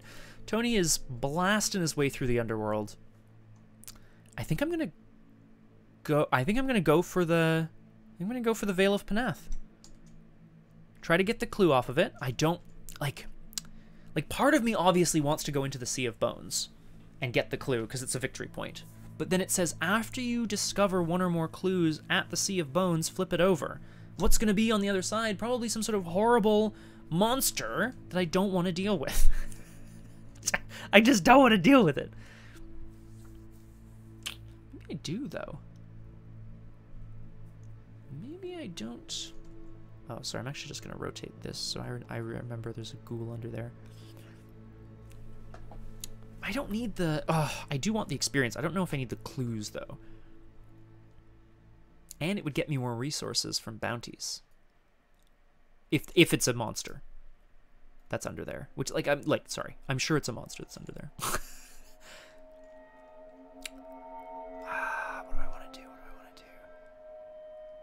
No. What do we think? Hang on. Let's have a look here. I've got 1, 2, 3, 4, 5, 6 experience already. That feels pretty good. 6 experience.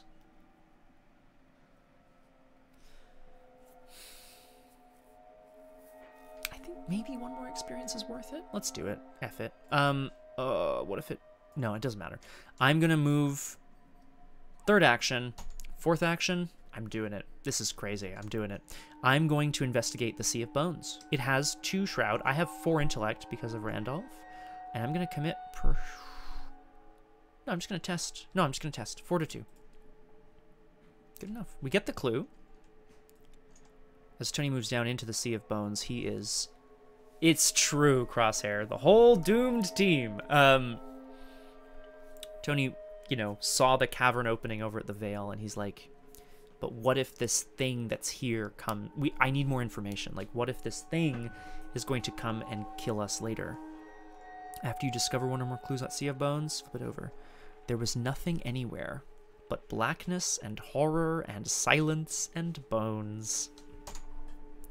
Traversing this canyon of cadavers and monstrous remains is laborious enough, but it is the churning and digging below the surface that causes you to hate this awful place. What sort of monstrosity could span the entirety of this ocean of bones? Your answer presents itself, as you come across a great pit in the ravine. It is swallowing the bones and scraps of rotten meat like a whirlpool. It's Dune! When you reach the base of the tunnel and realize its true purpose, a shudder courses through you. It was made by an enormous creature, the thing that dwells below the Sea of Bones. If there is no Dole tunnel, can we say D-hole? I'm going to call it a Dole tunnel, but we all know, we're all thinking D-hole now. If there's no Dole tunnel at this location, search the encounter deck and discard pile for a Dole tunnel and attach it. If able, shuffle the encounter deck. Okay. This is a Dole tunnel. Great. I guess I'll look at what that does momentarily. If Slithering Dole is in play, move it to this location and add 2 clues. Otherwise, oh no. Search the encounter deck, discard pile, and victory display for Slithering Dole, spawned at this location, exhausted, and with 2 clues on it. Flip this card back over. Okay. No. A horror flashback from when you were a teenager when I read a book about a small town with tunneling monsters below it. I had nightmares of those tunnels. Didn't we all? I mean, good God. All right, let's... Oh, geez. Okay, well, it's exhausted for now. So let's have a look at what I've done. What have I done? The Dole Tunnel... It was not in play, so nothing... Okay, attach it to a location at least... No. I don't actually resolve it. It just said connect it here. Okay, it doesn't do anything. Attach Dole Tunnel to a location at least 2 connections away from the nearest Dole Tunnel or your location. I did. If Slithering Dole is in the victory display, spawn it. Okay, it wasn't, though. That's fine. Slithering Dole is a monster, an elite. 3/5/3. Nearest... Okay, it spawns here. It's a massive hunter. Victory 1. While it is moving, all locations with an attached tunnel are considered to be connected. Okay, so it can come in and out of the tunnels. It does 1 damage and 1 horror, actually. I mean, it kind of sucks. I'm going to be wasting a bit of time floating around here, but, like, maybe this isn't so bad. Enemy phase, nothing happens, because in the upkeep phase, massive trunk? How did they describe it? I'm flipping the card back over to reread their description. An enormous creature, the thing that dwells below the sea of bones. I keep saying beneath. The Slithering Dole is obviously some sort of horrible trunk-like appendage. Perhaps it is an appendage of an even larger creature. It seems to grind bones and meat to survive. This is similar to the Sarlacc. Oh, thank you, Crosshair. Yes, please. I'll put a bounty on it. I want to keep 1 just in case. Yeah. Upkeep. Oh, God. Draws me a card and gains me a resource. Scene of the crime? Oh, that doesn't help right now. I'm going to rearrange my hand really quick here. All the skills go to the end. The assets go to the beginning. Look at all these beautiful skills. Ooh, thank you, Crosshair. Bounty. All right. Okay, D-hole. You're going D down. 3 out of 4 doom, except it's actually 4, because thanks so much, the creature from Tony's past somehow has advanced the machinations of the terrors down here. Again, you are shaken by a sudden feeling of instability as reality shifts and bends around you. Each investigator must discard a card at random from their hand, or lose 2 resources. I'm gonna lose 2 resources. Yeah, I'm gonna lose 2 resources, that's fine. Shuffle the encounter discard pile into the encounter deck. Not happy about it, but not mad about it. Place a damage on the scenario reference card, and then if there are 5 or more, that's the end, I'm pretty sure. So, we're up to 3. So skulls are now -3, which is not great. Let's draw an encounter card. A ghoul minion. Oh, you'll love to see it. Rising up out of the sea of bones, also screaming along with the noise being made by the Slithering Dole, is a ghoul. A monstrosity that bears and gnashes its teeth until, of course, it sees the venerable ghoul, Richard Upton Pickman, who obviously is very impressive to people. Free trigger, I'm just going to take this ghoul. Right? It's ghouls, right? Choose a ghoul and attach him. No problem. It's a free trigger, so it just kind of happens. Kind of amazing. Kind of amazing. So now, if I exhaust Richard, I can fight and do 2 damage. But I can't yet. Anyway, okay. Background, investigation phase. We gain a resource. Let's party. This beast is absolutely devastatingly massive, and this is only a part of it.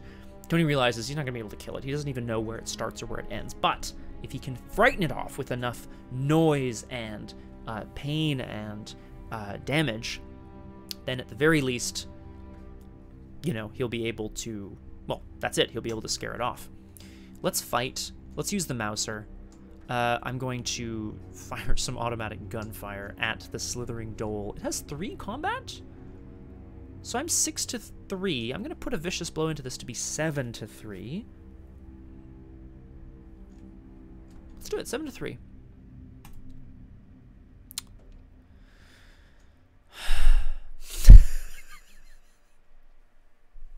disappointing. So disappointing. You gotta fight for your right to horror. Hi, Gunner. Oh, wait. No, hang on. I did say 7 to 3. Sorry, I don't know why I was thinking 6. Nailed it. Okay, great. So that's 3 damage. Boom. The bullets from the Mouser just keep spewing. Oh, Sklardicus. Yay. Hi. I wouldn't say it was so hard. Thank you very much. It was pretty bad, though, wasn't it? May I tell people, P. Sklardicus, in the past you've been very angry when I've outed you in terms of various real-life things. No one's going to dox you here, but just let me know. Otherwise, people will just assume that our adventure later this evening could mean anything. It's not a threat. Exactly. It's not a threat. It's just a promise. All right. 3 damage on the slithering D-hole. Absolutely incredible. No, Crosshair! Oh, you know, right. Crosshair, we won. We won. I mean, the universe still ends, right? So, did we really win? But it did go well. Somehow. I chalk that up to P. Sklardicus. No, we have started looking at Edge of the Earth, the newest campaign, the mountains in Antarctica. It's... How would you say it's going, P. Sklardicus? I feel like we did okay. It was pretty touch and go. Thanks, reading. Oh, everybody shows up for the sex jokes. Where have you been the whole scenario? I'm just kidding, by the way. Okay, let's party. I need to take out this slithering dole. I have 5 combat. I'm going to throw in another vicious blow, and I'm going to try to kill it. Here it comes. Meow. I'm going to try to... sorry. Tony unleashes his whole clip at the beast. Most of the bullets bounce off its thick hide, but some of them end up inside the end of this horrible appendage thing. And it writhes and flails around. Tony's out of bullets, but for now, I mean, but like as he's going to reload, he's rushing up to it and trying to pitch rocks into the end of it. Okay, going pretty well. It's hard to tell. I think we did about as good as we could. Yeah, I feel the same. We made some questionable story decisions, as one does. Adds the crosshair, which I fully agree with. Reading's been drinking tea and modifying inspiration posters into ad hoc stupid things. Where the hell have you been, Reading? Show me these posters. I mean, don't actually, if you don't. Unless you want to, of course. Let's fight. Let's fight. I'm 6 to 3. Okay, good enough. It's good enough. That's 2 damage. So I get the 2 clues. And the dole... It doesn't explode, but it retreats into its tunnel. Cowed for now. Now, I really hope to not draw something that will then, you know, cause me to have to deal with it again. I'm going to go to the Veil now. That was good. Actually, that was okay. That went okay. Yeah, that went okay. Tony's leaving the Sea of Bones, having sent the creature on its way, well, cowed it somewhat. And here at the Vale of Panath, there's nothing that stands between him and the strange, mysterious cavern in the distance that he saw, which is maybe his ultimate destination. While there are clues remaining, you can't play cards or commit cards, so I have to just test 4 to 4, but I can be well connected at 6 to 4. That's a thing I'm allowed to do. So let's do it. 6 to 4. We're trying to get this last clue on this location. Come on, Vale. Ooh, no. All right, all right. All right, Vale of Panath. Keep your secrets. Enemy phase, no enemies. Upkeep. We draw cards. We... Oh, money, eh? I can't play it right now because I'm on the Vale of Panath. I can't play cards or commit cards. So basically my hand is just absolutely worthless. Okay. Music? Still playing? Yeah, good. We go to 1 out of 4 Doom again. And we're going to draw an encounter card. As Tony and Randolph and Richard Upton Pickman attempt to navigate their way across this veil, the end of the Sea of Bones, and the beginning of something worse, presumably. Oh, it's a hunting night gaunt. Well, nothing I can do about that. Nothing I can do about that. We'll put a bounty on it, I guess. Move back. Gain a resource from Lone Wolf. You're thinking of making a shop previews. I'm gonna let you amend that sentence if you need to, reading, because it doesn't make sense to me. But I'll let you do it. If it is indeed some sort of digital shop where you're making modified inspiration posters, I could use one for my house. Hey, let's fight! I have a bullet left on the... Oh, God. I only have one bullet left on the Mauser. Come on, let's fight! Yeah! So I have... burp. Yeah. Oh, I see. Making a shop. Previews ensuing. Okay, great. Sorry. Oh, now I understand reading. Oh, it's just the comma. I understand. All right, let's fight. I have 6 combat to 3 against the Hunting Night Gaunt. Let's try to shoot this thing. I can't commit cards or play cards, so you know how this is going to go down. 6 to 3. Good enough. Not good enough for succeed by 2, but good enough for some damage. And now I guess I'm going to fight it twice? Just punch it in its little head. Ugh. If I take damage in horror, like, it's really not the end of the world. It kind of just slows me down. On the Vale, of course, there's nowhere to hide, and as Tony starts to traverse it, another creature from the nearby peaks descends on him.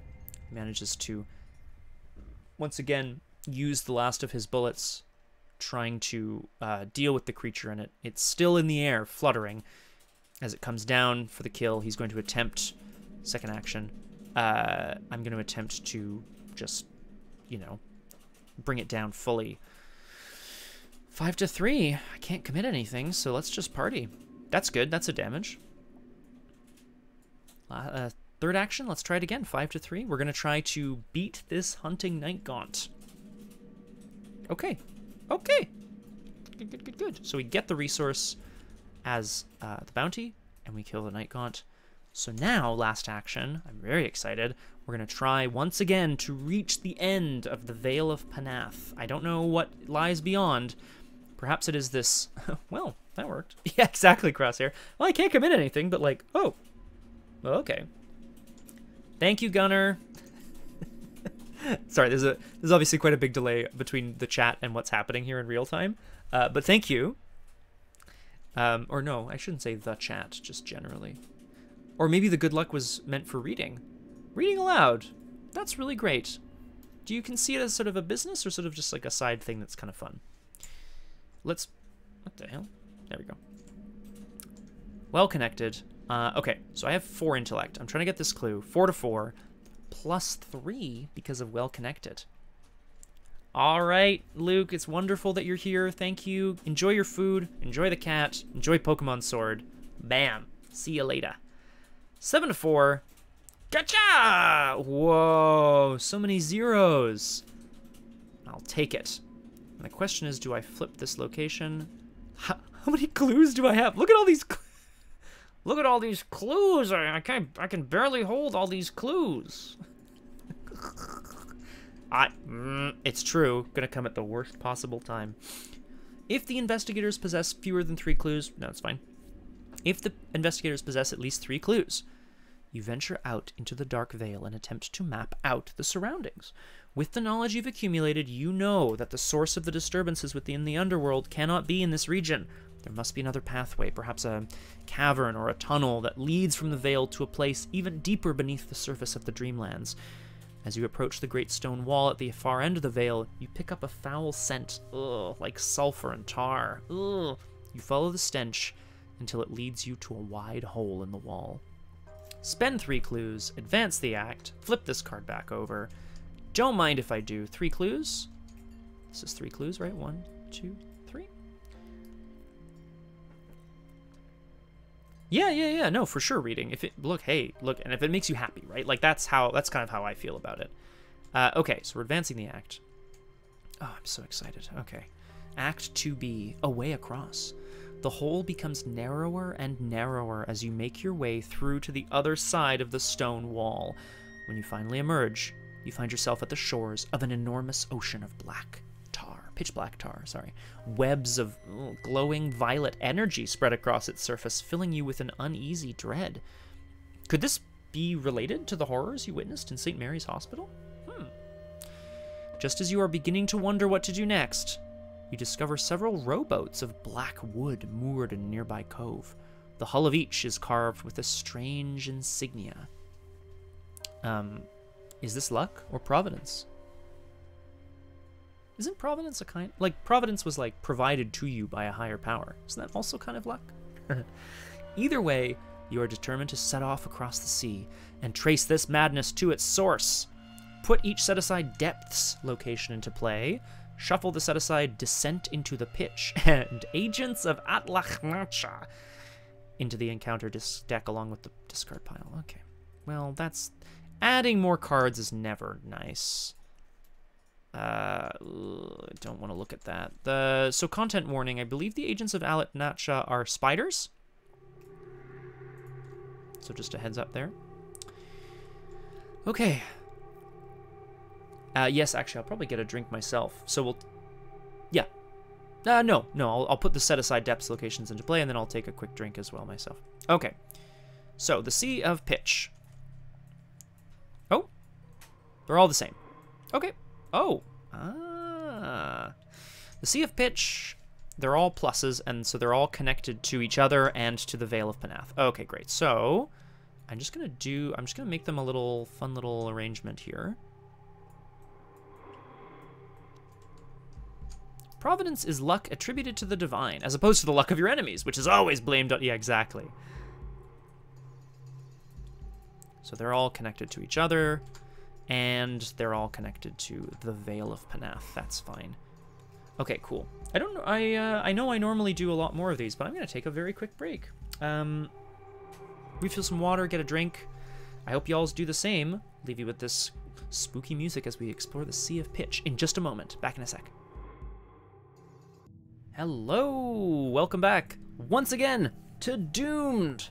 Solo playthroughs through Arkham Horror the card game with a focus on roleplay and storytelling. Today, Tony Morgan ventures in underground, back above ground, and then underground again. Turns out, being able to fight things when there's things to fight is pretty good. Okay, what do we got? We just finished our turn. I finished advancing the act. I haven't read Act 3A yet, Crosshair. On today's show, bounty hunters. What are they? How do they work? So the Vale of Panath is connected to 4 different Sea of Pitch locations. They're each veiled. Ugh. They each have X Shroud. X is the number of damage tokens on the scenario reference card. Wah. Deep in the vacuous expanse lies another dimension. Will you take the plunge? No thanks. But they each have a clue, and they're each veiled. Act 3A, The Black Expanse. As you traverse the tar-like Sea of Pitch, you begin to discern patterns in the unearthly web that glows beneath its surface. And then it's the same thing. It says forced. After an enemy with 1 or more clues on it is defeated, take control of the clues. Find the source of the distortion. You will be instructed when to advance. Well, okay. Okay, so what it wants me to do is go get the clue off. Exactly, Crosshair. I guarantee one of them says something like, you know, take damage, flip this card over, sucker. One of them's like, spawn a big beefcake here. Sorry, sucker. And then one of them says, oh god, I don't know which is which anymore. But that's the end of my turn. Because it's the end of my turn. No enemies on the board, so we upkeep, draw a card, gain a resource. Oh, another gun! Yes, actually, please, Crosshair, and that, because I will, unless I have to deal with an enemy, next turn I will move and try to get a clue. So yeah. Crosshair, I'll let you know in advance. There's 4 locations, and they will be one starts at north. 1, 2, 3, and 4. But then, oh, great. Well, that was easy. Perfect. We're going to the far side of the Sea of Pitch. Perfect. Okay, so we draw another gun. That's great news. I honestly might play that out before I do anything else. We go to 2 out of 4 Doom. Did I shuffle the encounter deck? Good lord. And we draw an encounter card. Hunted Ghast. Oh, this isn't a ghoul. Okay.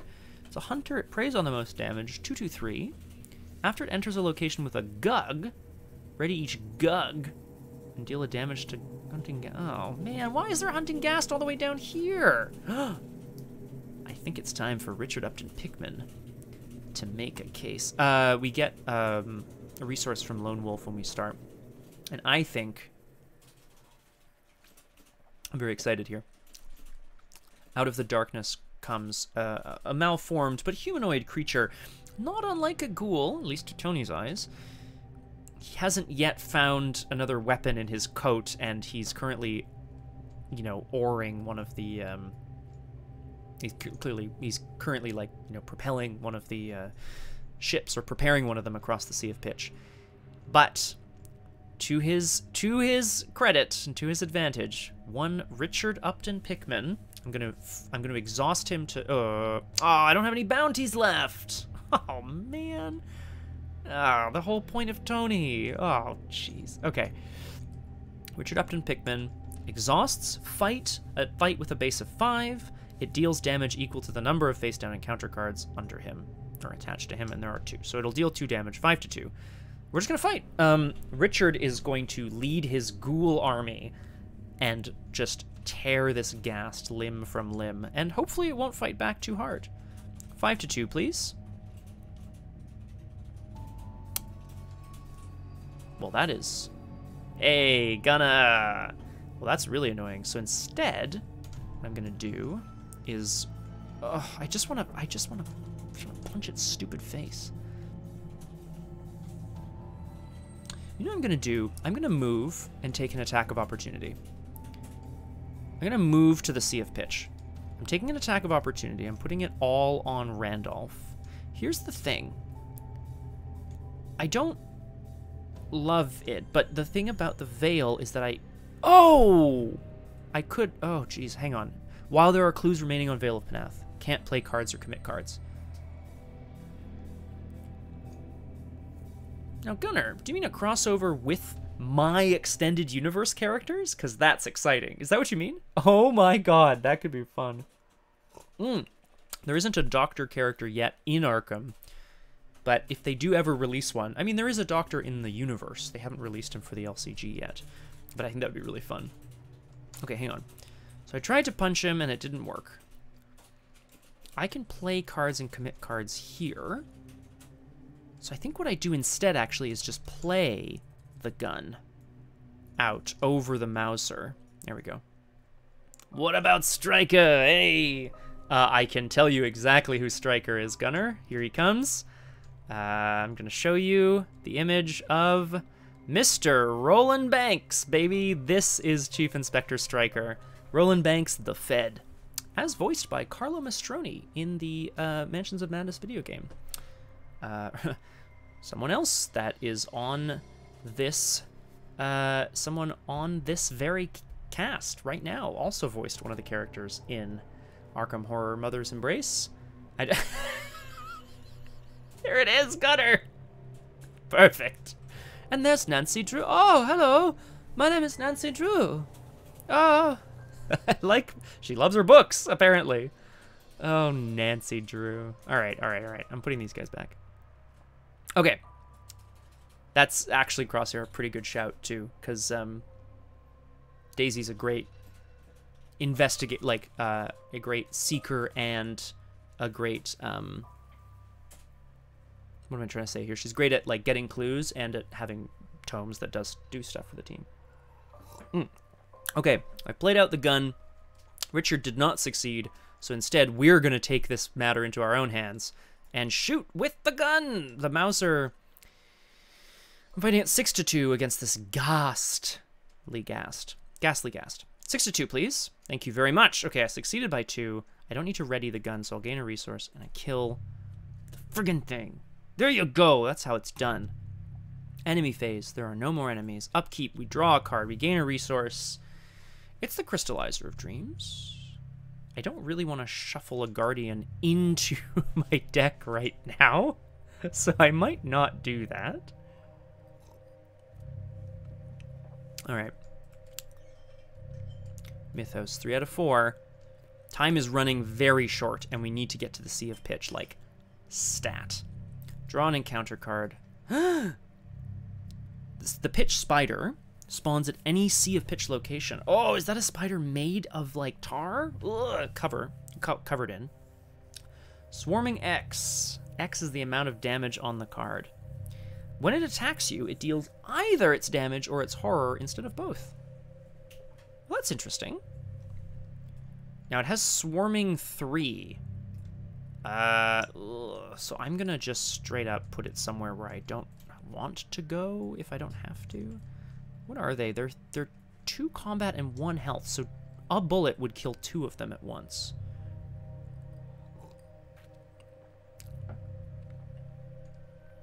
I'm gonna put them up here and just hope that they don't, like, come to kill me.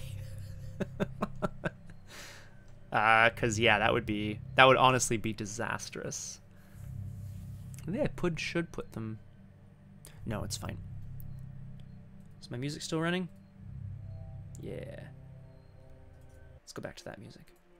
Okay, we're back around. Was it the Mythos phase? Yes, it was the gain a resource from Lone Wolf. Okay, that's correct, Crosshair. Somewhere to the north of the Sea of Pitch, rising out of the ocean of tar, are 8-legged beasts. Now we know the progress card is north, but we did roll west. Exactly, Crosshair. You gotta do what you gotta do. I'm gonna move into this Sea of Pitch. It has a Shroud of X. X is the number of damage tokens, which is currently 3. I need to get this clue. And then I need to see what it says on the other side. I hope it doesn't mess me up too bad. I have 4 intellect. 4 to 3 is pretty good. But I'm gonna commit perception to be 6 to 3. Just to avoid that good old -3 in the bag. 6 to 3, please. Tony is venturing out further and further into the ocean, trying to follow this strange web of energy that he doesn't truly understand, but it seems to be leading somewhere to some sort of nexus. 6 to 3, please. That's a big success. Okay, we get the clue. We draw a card from perception. That's pretty good. And now it's veiled, so I'm gonna flip it over. Ready, Crosshair? The title here is Spider-Infested Waters. From the depths of the pitch-black ocean, the creatures suddenly emerge. They are similar to spiders in shape, but that is where the similarities end. Their bodies appear to be made from the same tarry substance as the ocean itself, and their eyes glow crimson red in the dark fog over the sea. The spiders surround your vessel and attempt to pull it, and you, into the depths. Quick show of hands in the chat. Can anyone hear what's happening out there? There is quite a wild cat fight happening. Thank you, Crosshair. Roll a different d10 next time, please. Shuffle the encounter discard pile into the encounter deck. Discard cards from the top until a spider enemy is discarded. Excellent. Spawn that enemy here with a clue on it.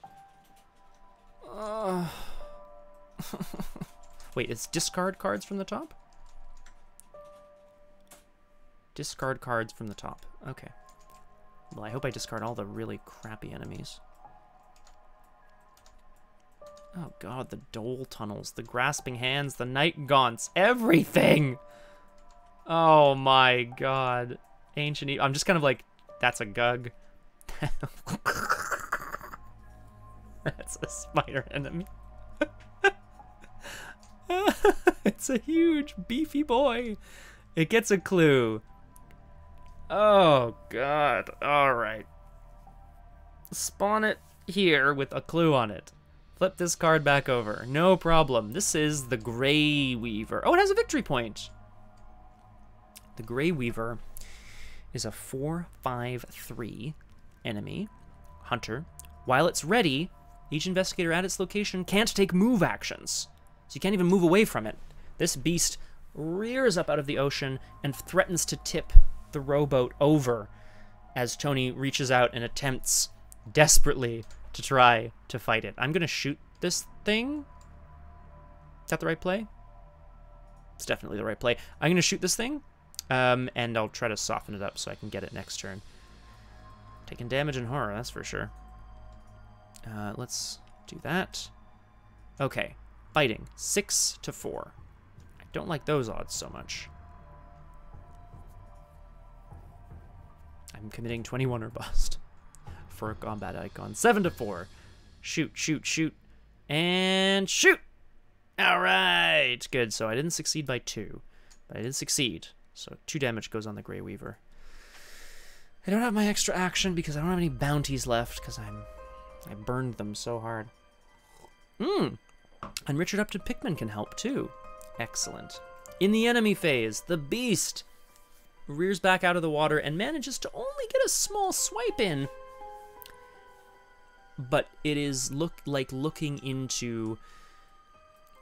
It's hard to even put into words. Tony Morgan has seen many horrible things in his time, but a creature made of almost pure darkness, a creature that will haunt his nightmares forever, is what is staring in front of him, staring at him. Crosshair, I love it. We're going to go south next. I desperately hope that I get there because I have to take the damage in horror first. So I'm going to put a damage on Richard. I'm going to put a horror on Randolph, and I'll put another horror on me. It's fine. Upkeep phase. We draw a card. We gain a resource. Switchblade! Well, maybe I'll just play that out, hey? It's fast? It's fast, but you can't just play it whenever. You have to play it during your turn. Okay. Mythos phase. Oh, we go to 4 out of 4 Doom, and we discard a card at random from your hand or lose 2 resources. I will lose 2 resources. Fine by me. Should be good. Or rocks fall. Oh. Shuffle the encounter discard pile into the encounter deck. Damn it. Place a damage on the scenario reference card. Okay. So, we're at 4 damage on the scenario reference card. That means skulls are -4. It also means if we get to the end of this Doom track, that's it. Well, we progress to Resolution 2, whatever that means. There's only so many locations, so maybe it's not that bad? I don't know. I still have to draw an encounter card. Let's do it. Come on, hit me up. What do you got? Grasping Hands. You know what? It's not the worst card, but I really can't afford to take damage. Is kind of the... Oh, I could just come and take the initiative to it.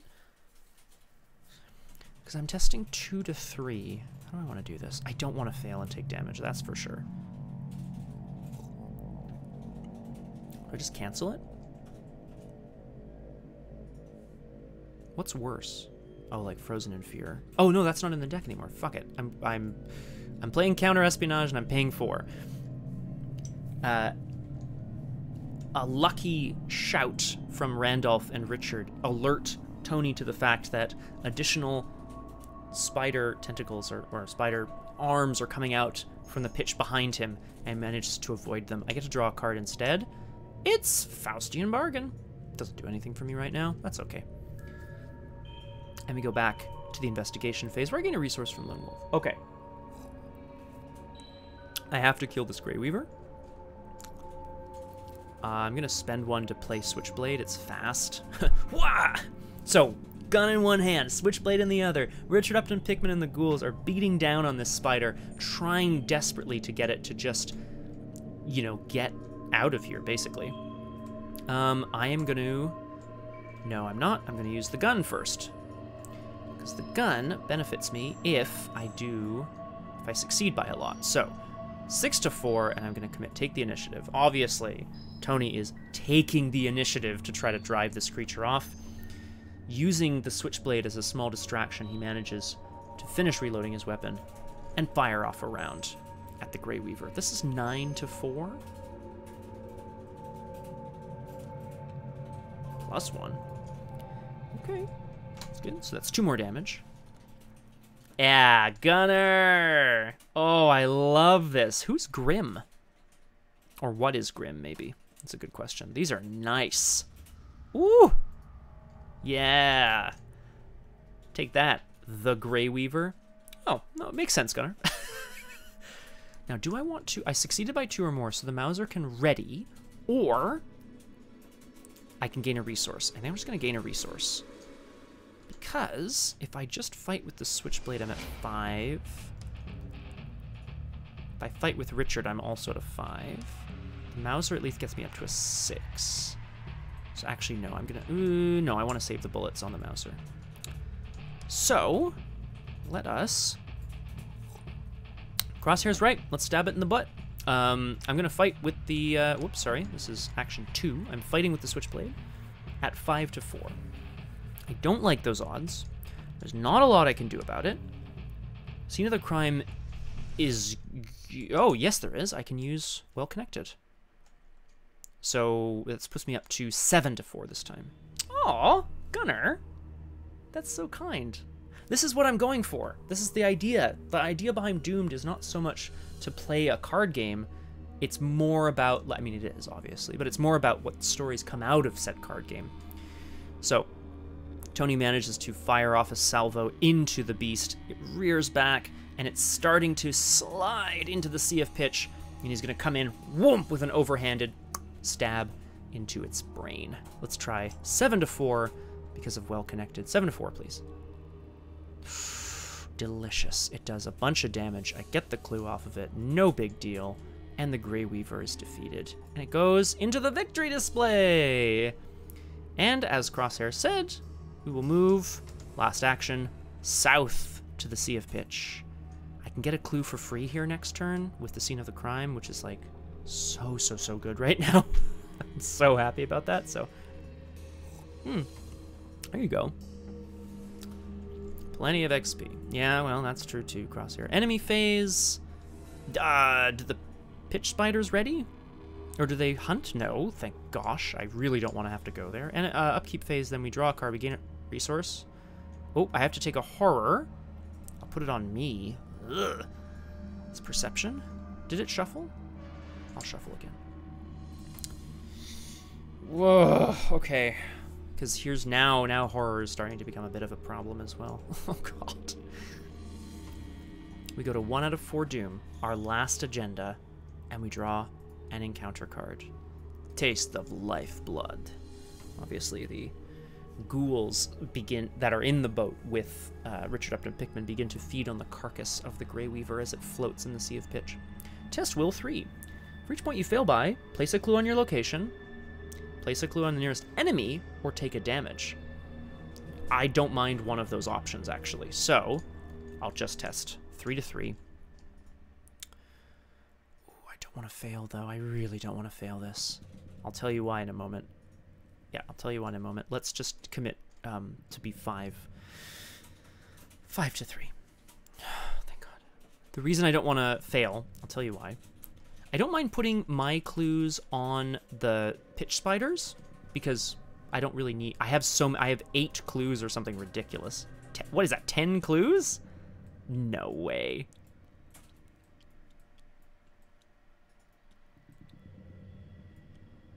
I have 10 clues. Oh, it's thinking that. Oh, okay. It thinks that those ghouls are clues somehow. Well, that doesn't make any kind of sense. Still. Yeah, so, exactly. It would be bad. Putting clues on the spiders wouldn't be bad, but take a look at the Elder thing. If you fail by 2 or more, choose a ready enemy at your location, moves to you, engages you, and attacks you. No, thank you. I don't want to take a billion damage. Okay, the Taste of Lifeblood does not make us sick to our stomach. We take a resource from Lone Wolf. We're right here. 2 resources. Scene of the crime, please. First action. This is a free clue off a location. And it's veiled, so I will flip. The ocean's waves are steady and slow, like rolling pits of sludge, but eventually you find a spot where the ocean is eerily still and all is silent. You peer over the edge of your boat and gaze into the depths. Somewhere in the black vastness below is your destination. Look at the other side of another copy of Sea of Pitch. Flip this card back over. Now, Crosshair. I think that I should look at this north copy of Sea of Pitch, because then I can determine whether or not I have to go there. I know that's where I'm going to have to go. Like, I guarantee it. I feel very, very strongly about that. But I need to know before I bother going to the other place, right? Yeah, I mean, defeating this thing is going to be absolute garbage, but we'll try it, I suppose. Let's look exactly. Well, that's why I'm looking at it. Okay, this one says spend clues to advance the act. I'm not going to read any further. That's obviously where I need to go. You son of a bitch. Okay. If I go to the pitch, to the Sea of Pitch. Oh, it's true. I can read it though. It's true. Well, it says look at.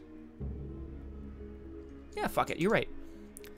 If you possess at least 3 clues, text, which I will read later, spend 3 clues, flip this card back over, and advance the current act. So that is definitely where I need to go. Okay, cool. So if I go there, I can shoot and hopefully kill a couple of them. Then they deal either damage or horror. Kill Richard, I guess. I don't like it, but we have to, right? Tony rows across. He knows where he has to go. And once more, out of the depths, spiders. Spiders everywhere. It has 3 swarm cards on it. I have 1 action left, which I'm going to use to fight. I'm going to spend a bullet from the Mouser. I wish I still had bounties left. That would be really useful here, but what are you going to do?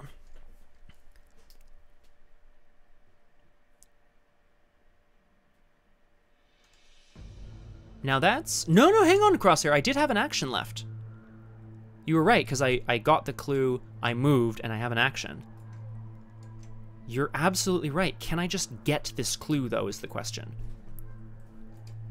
So hold up. I'm going to reset here.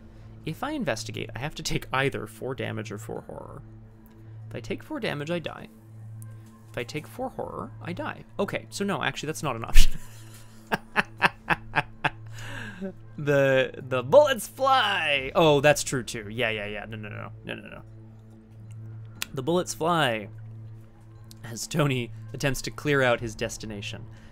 These guys have 2 combat, and I'm fighting at a 6. So, you know, that's fine, right? 6 to 2? Let's party. 6 to 2. +1. Okay, so 2 damage, which kills 2 of the swarms.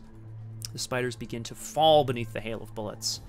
I'm not going to ready the Mouser. I'm going to gain a resource because I don't need to ready the Mouser. In the enemy phase, I take either 2 damage or 2 horror. I'm going to take 2 damage and kill Richard Upton Pickman, which puts these guys in the discard pile and removes him from the game. I don't, Crosshair. I'm sorry. This is a fake action here. I got a clue at the Sea of Pitch, I moved, and then I shot. This is an action that I can specifically use to engage or fight an enemy with bounties on it, and I'm all out of bounties. I know, isn't that so sad? If there was a character that just said you have an extra action to fight, I mean that would be really. Oh no, I'm not gonna do a side note. Right now we're gonna fight. So I killed Richard Upton Pickman. Oh god, they drag him off the boat and he disappears beneath the waves. Upkeep, draw a card, gain a resource. Okay. Oh my god, 2 out of 4 doom. Please don't fuck it up. A ghoul! Oh, that's fine. Actually, I think that's okay. Is it okay?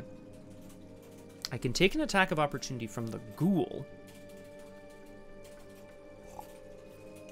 It's the spiders that are the problem. Also, how am I going to get the clue here? I'm just going to commit a bunch of cards to it. Okay. Fight. Mouser. Bang, bang, bang, bang, bang. We're going to fight with the Mouser. We're going to kill these pitch spiders. 6 to 2. Here we go. Somehow one of the ghouls that was going to be pulled... Well, now that Richard Upton Pickman's been pulled down off into the sea, this ghoul turns on Tony and begins to try to eat him on the boat. 6 to 2, please. Good enough for me. Gain a resource because I succeeded by a bunch. And we kill the pitch spiders. Whoops.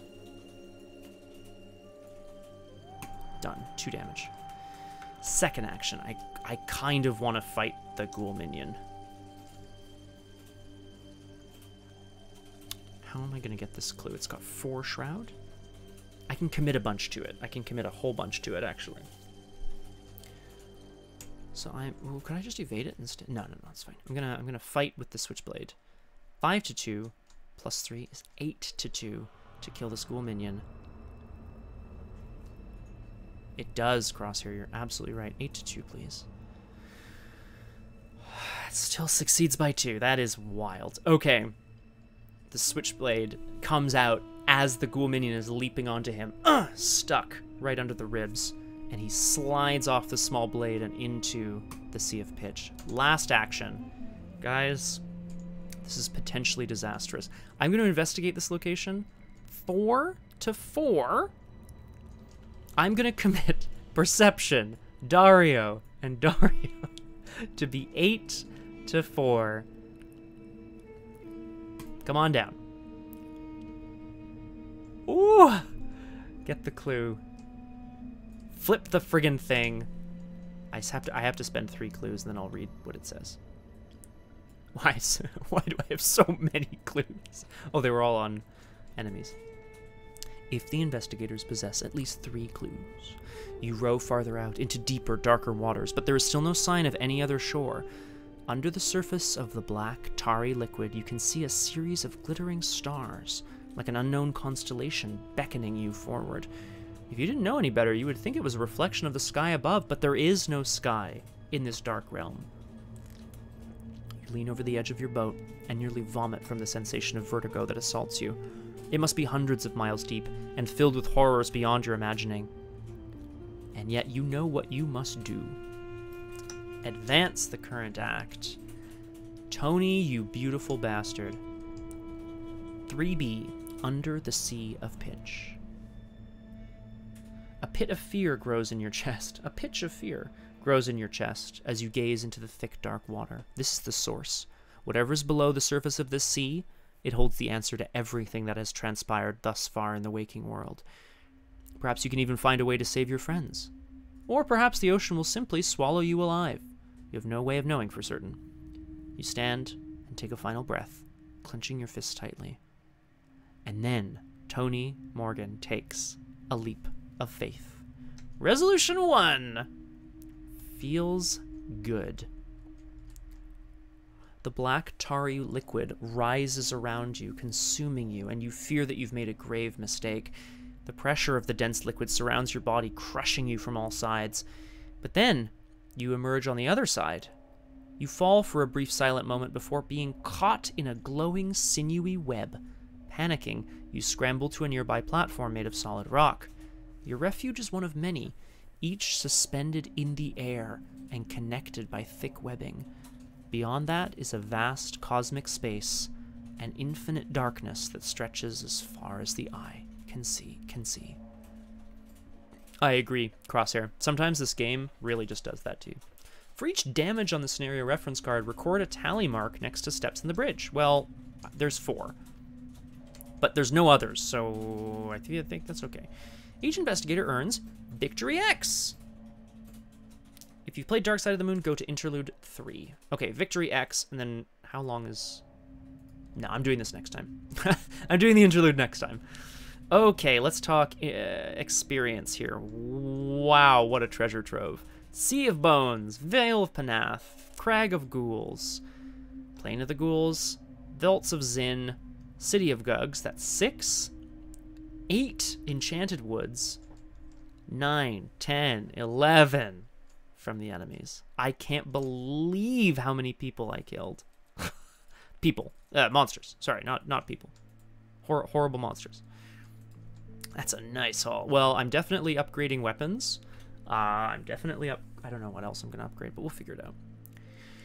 Whoa. Okay. Well, I do have a date with Destiny, as it were. But I'd like to thank everybody for joining me today. I hope so, Gunner. I really do. Sometimes I get so focused on the actual gameplay of like, oh gosh, do I like move or do I do this or do I do that? Crosshair is also correct. I wonder what rogue healing looks like. I'm going to look at that. I could take second wind. Anyway. But I do hope so, Gunner. I really do, because I try my best to intersperse game moments with story moments. Frankly, I'm shocked that that happened. I remembered this scenario being very big, and I was like, "Argh." Anyway, good. Well, no worries. I hope you enjoyed. You got to think it out, and it's fun to watch. Yes, that's what I want to do. Now, I have a date with Destiny, so I'm going to go do that. Thank you all very much for joining me. Tomorrow, no Punchy Book Club, but something on RPG Clinic at 5. Probably just some fun video games. We're still sans Kate, which is too bad. But Neo Rokugan is starting soon. Right here on this channel on Tuesday at 1800, that's 6 p.m. Eastern, the Dr. Surgeon MD continues Vampire the Masquerade Bloodlines, which I can't stop. It's fabulous. All right, thank you all so much for joining me today. This has been an excellent session of Doomed, and I'm thrilled. See y'all later. Be safe, be well. Don't venture to the Sea of Pitch unless you've got your Mouser. What? See ya.